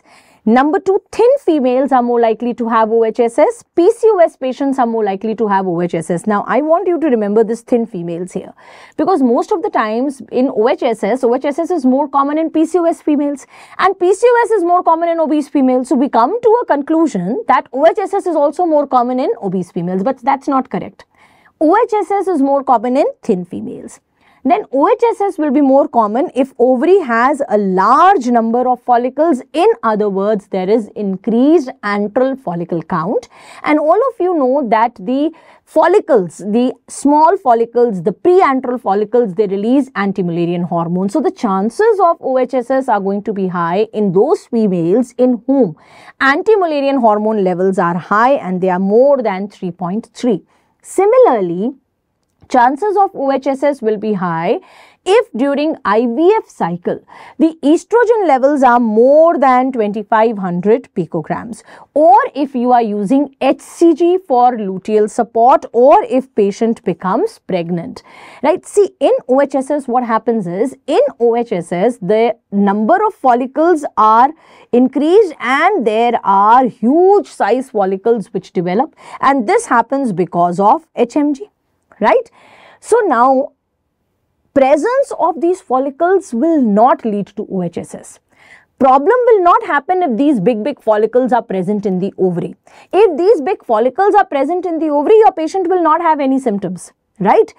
Problem happens that when you have given HMG and you are seeing that the size of follicles has increased, right? You are seeing that the estrogen levels have become more than 2500 picograms and still you give HCG as ovulation trigger. Now these follicles will burst, and from these follicles vascular endothelial growth factor will come out, and that is going to start the entire cascade of events.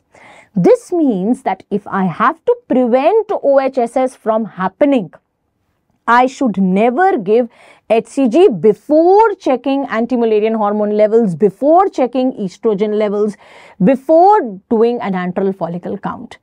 Right? So 100% you can prevent OHSS if you do not give this injection HCG. Right? Now, if OHSS is happening because you gave injection HCG to the patient, right? So this kind of OHSS is called as early OHSS, and this happens within 8 days of giving injection HCG. Right?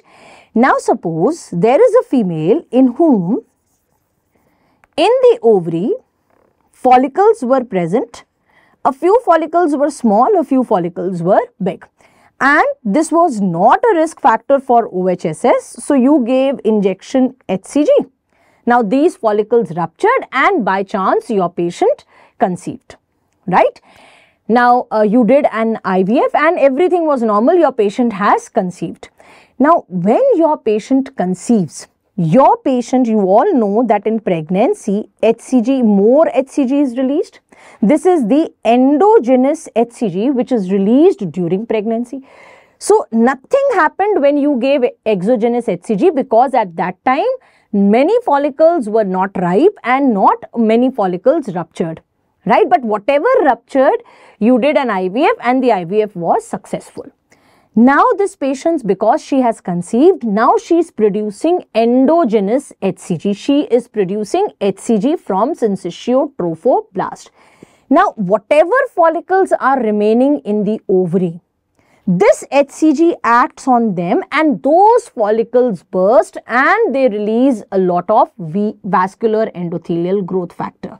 So this kind of OHSS is happening because the patient became pregnant, right? So pregnancy is also a risk factor for OHSS, and this OHSS which happens because patient has become pregnant is going to happen is called as late OHSS. This late OHSS happens because of endogenous HCG, and why it is called as late? Because it is going to happen after 8 days of the injection HCG. This injection HCG did not lead to this OHSS, right? So it happens after 8 days of injection HCG because of this endogenous HCG which is produced during pregnancy, right? So please remember, early OHSS, so a few important points which I am going to tell you about OHSS now, right? But before that, one important thing which I want to tell you about PCOS. Now in PCOS, all of you know the Rotterdam criteria, right? In Rotterdam criteria, one of the criteria was ultrasound criteria. And what was the ultrasound criteria for diagnosing PCOS? The ultrasound criteria was if there are 12 or more than 12 follicles which are 2 to 9 millimeters in size, if they are present in one or both the ovaries, then that is an ultrasound criteria for PCOS. And this was given by Rotterdam. Recently, the European Society and American Society, both of them, now they say that it is not more than equal to 12 follicles which are needed for ultrasound diagnosis of PCOS. Now the number of follicles which are needed for ultrasound diagnosis of PCOS are more than equal to 20 follicles. So you are going to make an ultrasound diagnosis of PCOS if you are getting more than equal to 20 follicles which are 2 to 9 millimeters in size. Then you are going to say this is polycystic ovary on ultrasound. Rotterdam said 12 follicles.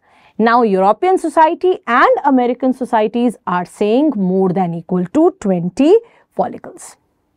Clear to all of you? But the size of the follicles, it is same. They should be 2 to 9 millimeters in size, right? Now, ovulation induction drug with maximum risk of OHSS, just now I told you it is HMG. Ovulation induction drug which has no risk of OHSS, that is letrozole. What is the triggering factor for OHSS? Injection HCG. Early OHSS means it is happening at less than 8 days after giving injection HCG. Late OHSS means it is happening more than equal to 8 days after giving injection HCG.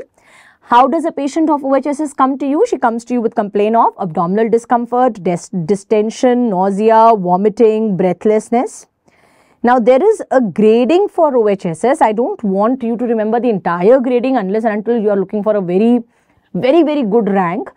In general, I want you to remember about the grade 3 OHSS. Grade 3 OHSS means if on ultrasound ascites is present. If on ultrasound ascites is present, that is called as grade 3 OHSS, right? What is the management of mild OHSS? Management of mild OHSS, you don't need to admit them. You just have to give them analgesics and you have to tell them to avoid strenuous activities. Why to avoid strenuous activities? Because their ovaries have got huge follicles, right? So, it can undergo torsion if they do some strenuous exercise like physical activities, right? And you are going to tell them to avoid intercourse. Then, if it is moderate to severe OHSS, you have to admit these patients, you have to give them IV fluids, you have to check their electrolyte, you have to maintain their electrolyte balance and you have to give them prophylaxis for thrombosis. Please remember, if your patient has pregnancy and she has symptoms of OHSS, if she is pregnant and she has symptoms of OHSS, then irrespective of whether it is mild, whether it is moderate or whether it is severe, you have to admit her, right? So, as I told you, pregnancy can lead to late OHSS. So, if your patient who is pregnant has symptoms of OHSS, irrespective of whether it is mild, whether it is moderate, whether it is severe, please admit your patient. Clear to all of you? Coming to question number 13. So, from here we begin discussion of questions which were asked in OBS. Now, a primary gravida patient presents to you in an early pregnancy with anemia. She is 7 weeks pregnant as seen on ultrasound. Her hemoglobin is 9%. When should you start iron supplements in her? First of all, if her hemoglobin, any pregnant females, at whatever period of gestation, if her hemoglobin is less than 11 gram%, then you call it as anemia in pregnancy, right? Now, when we are talking about Anemia Mukt Bharat program, this Anemia Mukt Bharat program is for preventing anemia. The aim of this is to prevent anemia, right? And to prevent anemia, iron folic acid tablets should be started from 4th month, right? But then this is not to treat anemia, right? If your patient has anemia, you have to give her treatment. You don't have to give her prophylaxis. Prophylaxis, that is Anemia Mukt Bharat program, it is done for females who don't have any anemia, right? But we know that their hemoglobin is going to drop because of hemodilution during pregnancy. So, to prevent physiological anemia, we do give them iron folic acid from 4th month of pregnancy, right? But if your patient already has anemia, you are not going to wait till 14 weeks to give her treatment for anemia, right? So, whenever there is anemia in first trimester, all this I have made you write in your marrow notes. Whenever there is anemia in first trimester, you have to look at the hemoglobin of the patient. If hemoglobin of patient is less than 5 gram%, or if your patient has congestive heart failure, signs of CHF, then the treatment of choice becomes blood transfusion. But if your patient's hemoglobin is more than 11 grams% and there is no sign of congestive heart failure, in that case, the treatment of choice is oral iron therapy, right? So, if hemoglobin is less than 5 gram%, or if there is signs of heart failure, right, in first trimester, then the management is blood transfusion. Now, if hemoglobin is more than 5 gram% and there are no signs of CHF, then the management is immediately you have to start iron therapy. You are not going to wait for anything. Blood transfusion also immediately, iron therapy also immediately. Remember, parenteral iron is contraindicated. Parenteral iron is contraindicated in pregnancy, right? And I also gave you an example. I gave you an MCQ and I asked you what is the answer going to be. So in your marrow videos, I have told you a 30-year-old primea gravida at 10 weeks of pregnancy presents for routine antenatal examination. Her cardiovascular examination finding is normal. Her hemoglobin is 6.4 gram%. On peripheral blood smear, microcytic hypochromic anemia can be seen. Nestroff test is negative. Best line of management is. And I told you that you are going to give her oral iron therapy immediately. Right? Why have I given this Nestroff test is negative? Nestroff test negative means your patient doesn't have thalassemia, because if your patient has thalassemia, if your question, anytime if your question is saying, you know, whenever your question says Nestroff test positive, or if your question says there are signs of heart failure, right, or if your question says unstable vitals, then your answer, and your patient has anemia, then your answer always is blood transfusion irrespective of gestational age. So if any of these three things are mentioned, your answer has to be blood transfusion. In first trimester, an additional criteria is hemoglobin less than 5 grams. So in first trimester, if hemoglobin is less than 5 grams, then also we go for blood transfusion, right? So over here, the patient's hemoglobin is 9 gram%. Patient is 7 weeks pregnant. So what am I going to do? I'm going to start her oral iron therapy. When am I going to start? Immediately. And over here, immediately is 8 to 10 weeks. Clear? Also, I'm going to make you revise management of anemia in pregnancy in second and third trimester. Right?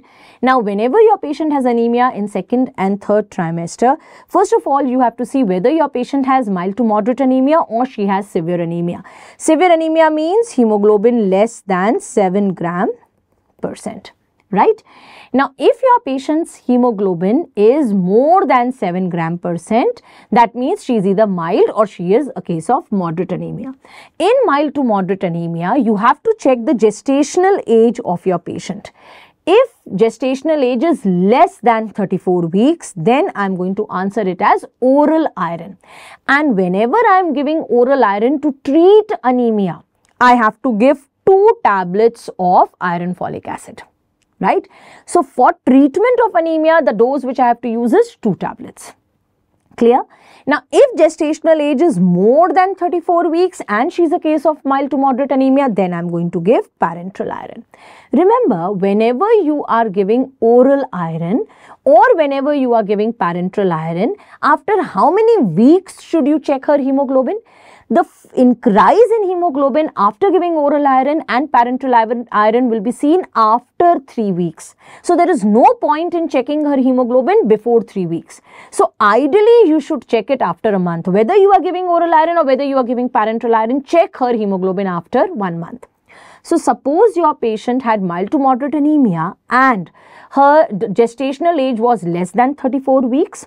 You gave her oral iron and after a month you checked her hemoglobin and you saw that her hemoglobin doesn't increase.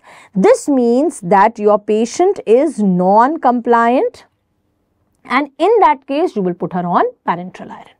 Right? Now comes the category of severe anemia. If any time in your question they give you in second or third trimester hemoglobin is less than 7. Now this less than 7 is again divided into 2 categories. Less than 5 and between 5 to 6.9. Just now I told you whenever hemoglobin is less than 5, what is the management? Blood transfusion. Right? So over here you are going to write down whenever hemoglobin is less than 5 grams in any trimester, you are going to give her blood transfusion. Now, if hemoglobin is between 5 to 6.9 in second and third trimester, then again check her gestational age. If gestational age is less than 34 weeks, parenteral iron. If it is more than equal to 34 weeks, blood transfusion. Clear to all of you? Yes? Now, please remember the cutoff value which we are using for blood transfusion is that whenever hemoglobin is less than 5 gram at any gestational age, we are doing blood transfusion. But if they ask you, how do you define very severe anemia? Do not say less than 5 gram. No. Very severe anemia is hemoglobin less than 4 grams. Severe anemia is hemoglobin less than 7 grams. Very severe is less than 4 grams. And 5 grams is the cutoff value for using blood transfusion. If hemoglobin is less than 5 grams at any gestational age, you have to give blood transfusion. Clear to all of you? Yes? Next question. A pregnant woman comes to a clinic. She already has twins by normal delivery. What is our obstetric formula? So this is a direct PYQ which was asked. Now all of you know gravida is the number of time a female conceives, including this pregnancy. So this patient earlier had a twin pregnancy and now she is pregnant again, right? So this is gravida 2. Coming to parity, parity is the number of previous pregnancy. That is the difference between gravida and parity. In parity, it is only the number of previous pregnancies which you have to count.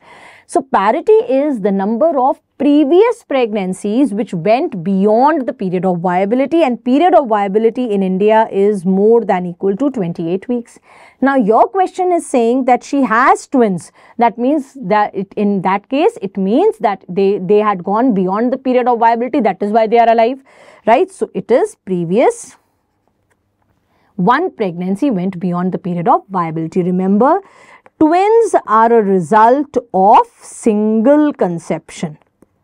So whenever you are counting twins or triplets, they are taken as one, right? Except, where do you count twins as 2?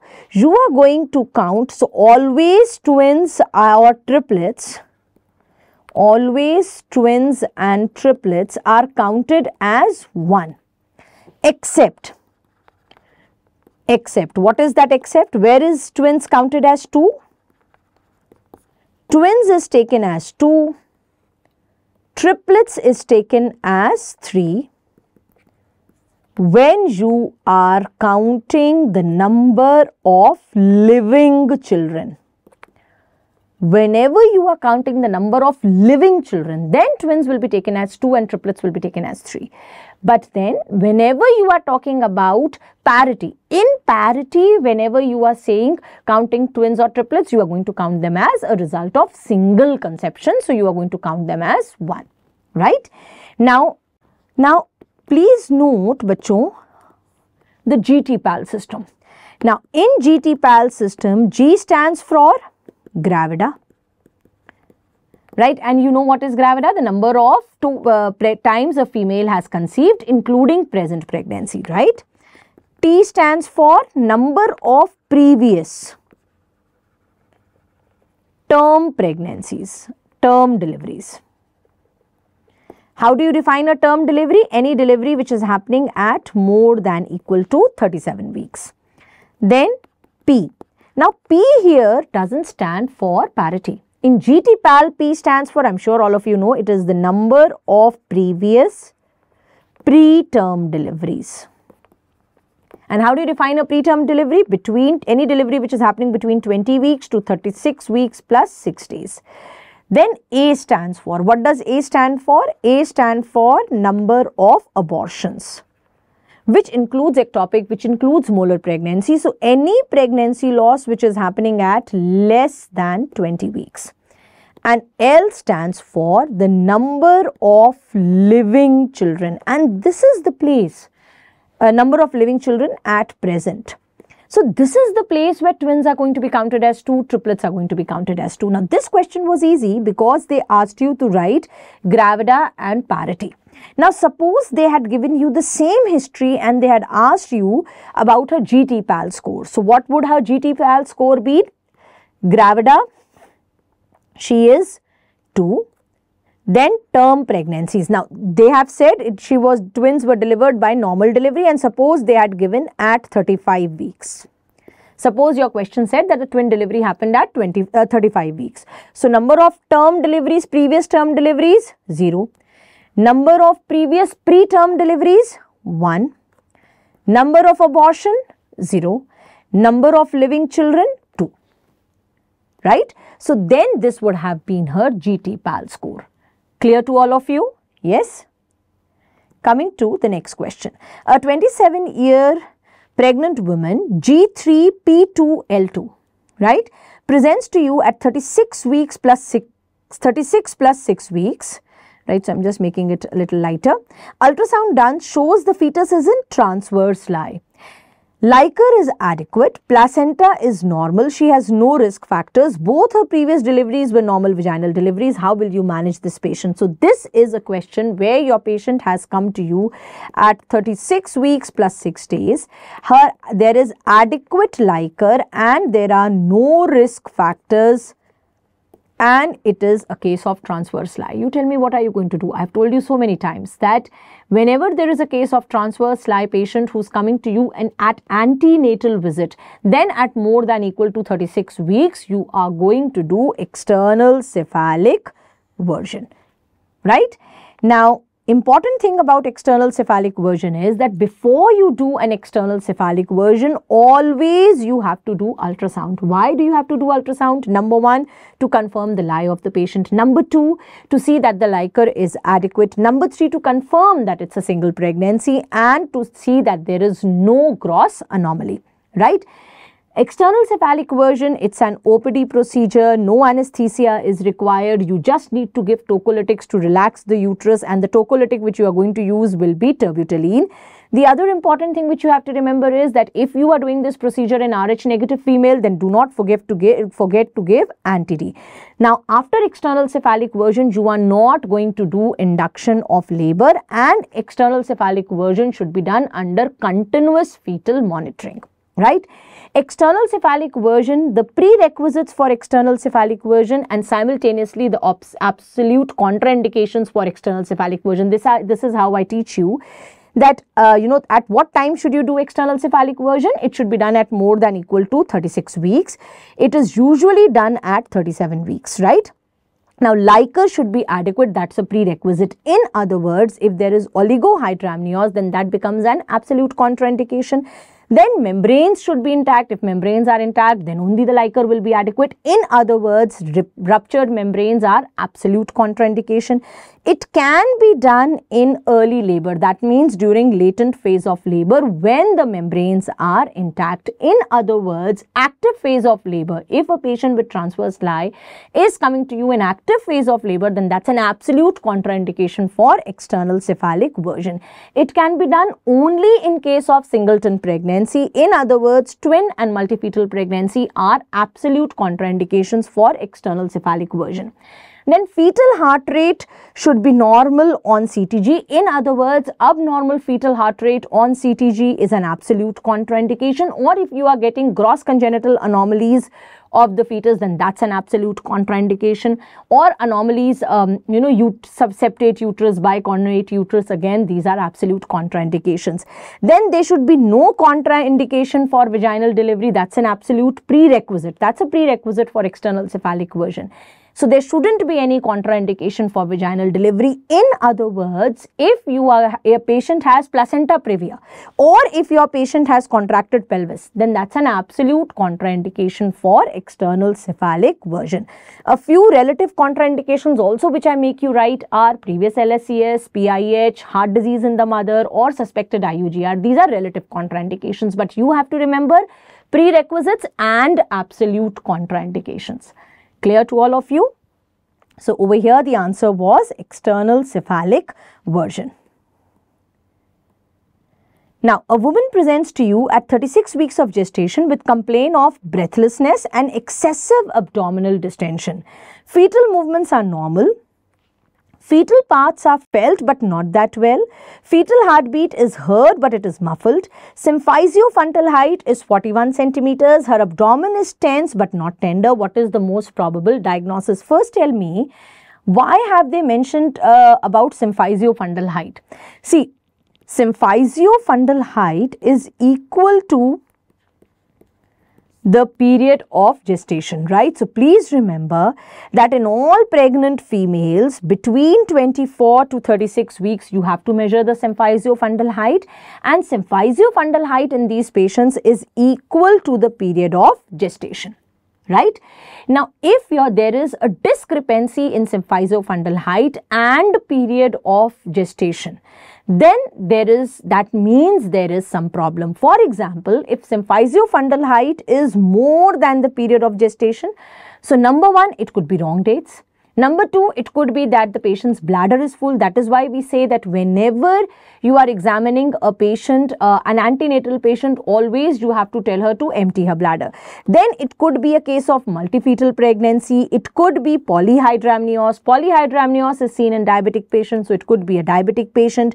It could be concealed variety of abruptio. Then height of the uterus more than period of gestation is seen in molar pregnancies, in macrosomias also. Right? Now, if height is less than the period of gestation, then again it could mean wrong dates, it could mean IUGR, it could mean intrauterine death of the fetus. IUGR is seen in PIH, so it could be seen in PIH. Then oligohydramnios and premature rupture of membranes. These are all causes where height of the uterus is less than the period of gestation. Now, in your question, height of the uterus is, the question is that symphysiofrontal height is more than period of gestation and it is more by 5 centimeters. Significant increase is when there is a discrepancy of more than equal to 3 centimeters, right? So if there is a discrepancy of more than equal to 3 centimeters, then that means there is some problem. Now we have to come to the problem. See, placental abruption may, if it is a concealed variety of abruptio placenta, definitely that can lead to height of the uterus more than the period of gestation. But all of you know that in abruption, uterus is tender. In your question, it is saying uterus is not tender, right? Number one. Number two, in case of abruptio, you should have either history of trauma or history of PIH. These are the generally a patient of abruptio will have some reason for that kind of bleeding. Number three, then there will be, patient is going to come to you with complaint of bleeding and pain in abdomen. Now, in this case, patient is not coming to you with bleeding and pain in abdomen. She is coming to you with breathlessness and excessive abdominal distension. So, all these findings are going against abruptio. Then on per abdominal examination, uterus should be tensed. Here, uterus is not tensed. In case of abruptio, fetal heart sounds generally will not be heard. Fetal heart sounds there will be fetal distress or the fetal heart sounds will be absent. Over here, fetal heart sounds are present. Right? So, these are the points which are going against abruptio. So, abruptio is not my diagnosis. Now comes polyhydramnios. Now, with the help of polyhydramnios, can I explain all this? Yes, I can explain all this, because if there is going to be polyhydramnios, mother is going to come to me with breathlessness and excessive abdominal distension. Fetal heart sounds will be heard, but they will be muffled. Uterus will be distended, but it will not be tender. Right? So, typically, this is a case of polyhydramnios. Right? So, my answer is going to be polyhydramnios, because this is how a patient of polyhydramnios presents to us. Right? Okay, next question. A woman presents to you with 6 weeks of amenorrhea, complaining of bleeding PV and slight abdominal pain. Urine pregnancy test is slightly positive and HCG is 2800 international unit. HCG 2800. Okay, now patient has pain, bleeding PV, amenorrhea. There is a triad of amenorrhea plus bleeding PV plus abdominal pain. So, this is taking me in favor of ectopic pregnancy. HCG is slightly positive. Again, I am thinking about ectopic pregnancy. HCG is 2800. a mass is seen on left adnexa measuring 3 into 2.5 centimeters. So I am seeing an ectopic mass and the sac size is 3 into 2.5 centimeters. Patient is hemodynamically stable. This means you are dealing with a case of unruptured ectopic. All this is telling you that you're dealing with unruptured ectopic. Typical triad of ectopic pregnancy is present. Urine pregnancy test is positive. Patient's vitals are stable, right? This means you are dealing with unruptured ectopic. Now, so whenever you have a case of unruptured ectopic, this is what I have made you write in your marrow notes, that you can either manage it expectantly or medically or surgically. Expectant management is the least preferred one, and the most preferred or the best management is medical management. Now, prerequisites for medical management and surgical management. See, medical management is done only if it is a case of unruptured ectopic. In other words, vitals of the patient should be stable. Surgical management can be done in unruptured as well as in ruptured ectopic. So, you can do it in case of ruptured ectopic or unstable vitals also, right? Then comes medical management. Medical management should be done only if the patient's family is not complete. Whereas, even if it is a case of unruptured ectopic, but patient's family is complete, then in that case, I'm going to go for surgical management. Are you understanding this? So, in case of ruptured ectopic, the only management is surgical management. Now, in case of unruptured ectopic, if vitals of the patient, if family of the patient is not complete, I'm going to think about medical management. But if family is complete, again, I'm going to think about surgical management, even though it is a case of unruptured ectopic, right? Number 3. HCG values. In an unruptured ectopic, if HCG is less than 5,000 international units, then only we do medical management. If HCG levels are more than 5,000, then you go for surgical management. Then size of the sac.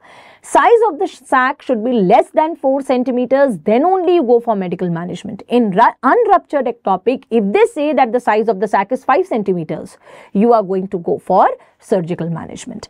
Then comes cardiac activity. Now, cardiac activity, ideally, it should be absent when you are doing medical management, but this is not an absolute requirement.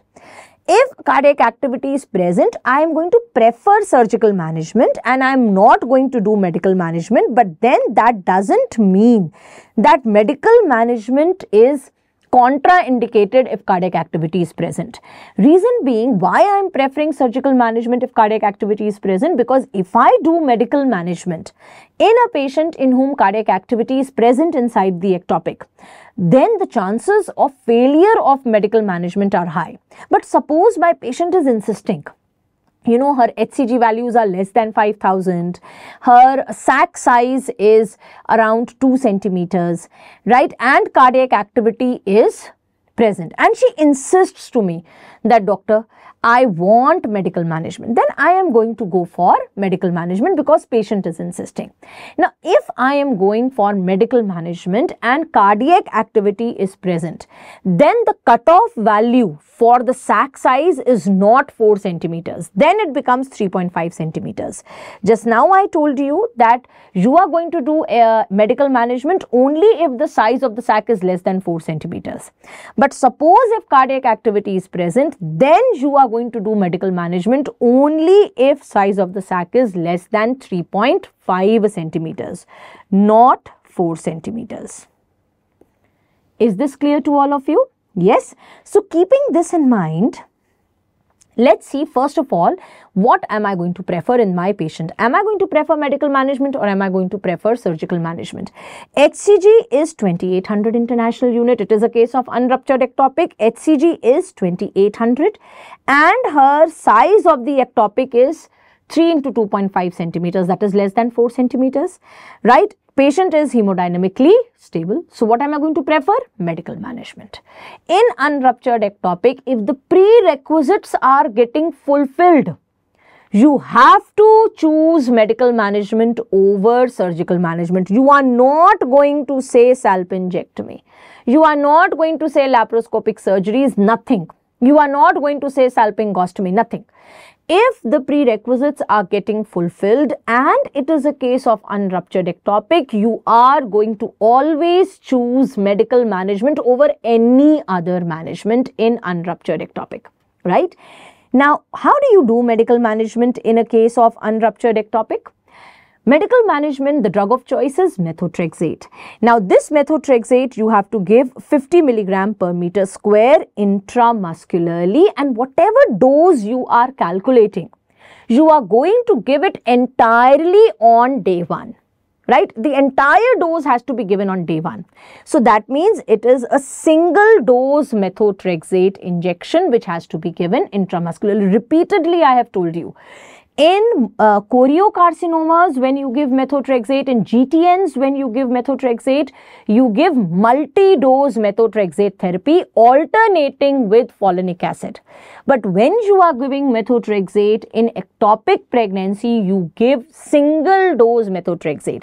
Single dose methotrexate means that the entire dose which you are calculating, you are giving on one particular day. You are not doing this that a part of the dose you are giving today, then a part of the dose day after tomorrow, then a part of the dose after 2 days, not like this. You are giving whatever dose you are calculating, you are giving at one go. That is single dose methotrexate, right? So over here now, your options were oral methotrexate, you never give oral methotrexate. Single methotrexate plus leucovorin, serial methotrexate plus leucovorin rescue, no. Serial methotrexate plus leucovorin you give in case of GTNs. In case of ectopic pregnancy, it's a single dose methotrexate injection. Clear? Now, just one more thing. What are the conditions which should be fulfilled for expectant management? Only and only if your patient is hemodynamically stable, if there is no visible sac on ultrasound and HCG is less than 200 international units and it has a falling trend, then you go for expectant management. Otherwise, always medical management. Coming to the next question and the last question for the day. A woman presents to you at 36 weeks of gestation with complaint of feeling lightheadedness and dizziness when she lies on her back. She says she feels all right if she lies on her side or if she walks. What's the most likely reason for this? All of you know that when in the 3rd trimester from 20 weeks onwards, if a patient is going to lie supine, then she is going to have, her gravid uterus is going to compress the inferior vena cava. The gravid uterus presses on inferior vena cava, and that is what leads to decrease in venous return, that leads to a decrease in cardiac output, and that is why mother starts having hypotension and there is lightheadedness and dizziness, and immediately you tell her that she should lie in left lateral position or she should get up, and this problem will going to go over. And this is the reason why that we tell all pregnant females, especially in the late 3rd trimester, not to lie supine, because when they lie supine, their cardiac output decreases. Not only do they experience hypotension, but because of decreased cardiac output, it can lead to fetal distress. That is why all females are asked to lie in left lateral position and not to lie in supine position. So this is happening because of the compression of inferior vena cava. Now, in your marrow notes, I have made you write minor ailments of pregnancy and their treatment. This is very, very important. Please go through all these minor ailments and their treatments, because some way or the other questions are being asked on them. For example, supine hypotension syndrome. What is patient going to complain? She is going to complain of dizziness on lying supine. Gravid uterus presses on inferior vena cava, so there is decreased venous return, decreased cardiac output, decreased BP, and decreased cardiac output can lead to fetal distress. How do you manage this? You ask the patient to lie in left lateral position. Now, if a pregnant female comes to you with bleeding gums, again you have to manage it conservatively by telling her to maintain her oral hygiene. Then pregnancy tumor, epulis or pyogenic granuloma, that's a reddish purplish exophytic growth which is seen in pregnant females. Again, its management is conservative, no excision is required. Varicose veins. Varicose veins are common during pregnancy in the lower limbs, in vulva and in the form of hemorrhoids. Why is this happening? Why are varicose veins common? This is because of increased blood volume and this is because of increased femoral venous pressure due to decreased venous return, because gravid uterus presses on inferior vena cava, so venous return is going to decrease, and that is why there is pooling of blood in lower extremities and the femoral venous pressure increases. So this excessive venous pooling at the feet, it does not lead to supine hypotension syndrome, it leads to varicose veins, right? So next time if they ask you a question on varicose veins and they ask you what is the management, please remember varicose veins are managed conservatively in pregnancy. You have to tell a female to avoid standing for long hours. She can use compression stockings. When she is resting, she should elevate her lower limbs. She should lie in left lateral position. Now, during pregnancy, medical or surgical treatment of varicose veins should not be done, and it should be deferred for 3 to 6 months after delivery. Now, hemorrhoids are also common during pregnancy, and the reason is same. So, for hemorrhoids, again, you have to tell a patient to increase a fiber intake, increase a fluid intake, and local anesthetic gels and anti-inflammatories can be used for pain. For vulval varicosities, they can use vulval compression. Compressions can be used. Then in pregnancy, patient may have leg cramps, and this was a question which was asked in your INI set, that in a pregnant female, if leg cramps happen, what are you going to do? So why do these leg cramps happen? They happen due to accumulation of lactic acid and due to reduced magnesium levels. Now, to prevent leg cramps, you can advise your pregnant female to maintain her hydration, number 1. Number 2, you can ask her to give massage, to do massage of her lower limbs. Number 3, you can advise her that before she goes to bed, she can take a hot shower. And at the time when she is experiencing leg cramps, what she should do? She should extend her knees and dorsiflex her toes. That was a question which was asked. So tell her to extend her knees and dorsiflex the toes whenever leg cramps are happening. Leg cramps are common during pregnancy. Then please remember, carpal tunnel syndrome is also common during pregnancy. And how is a patient of carpal tunnel syndrome going to present to you? I'm sure all of you know this. Patient is going to present to you with numbness and tingling in thumb, index and middle finger. Carpal tunnel syndrome, why does it happen? It happens because there is fluid retention in pregnancy, and this fluid retention can lead to compression of the medial nerve. Now again, you have to give symptomatic treatment. You can tell her to apply a wrist splint, avoid corticosteroid injection, and avoid surgery for carpal tunnel syndrome during pregnancy. Clear to all of you? Yes.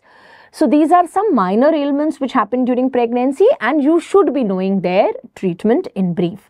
So I hope all of you enjoyed today's session and you benefited from this session more importantly. Please, bachon, PYQs are important, but more important than that are the previous year topics. So don't have a very casual approach. Please, whenever you are studying obs and gynae, try to, learn the concept behind it rather than going for rote learning. Take care. Bye-bye. All the best.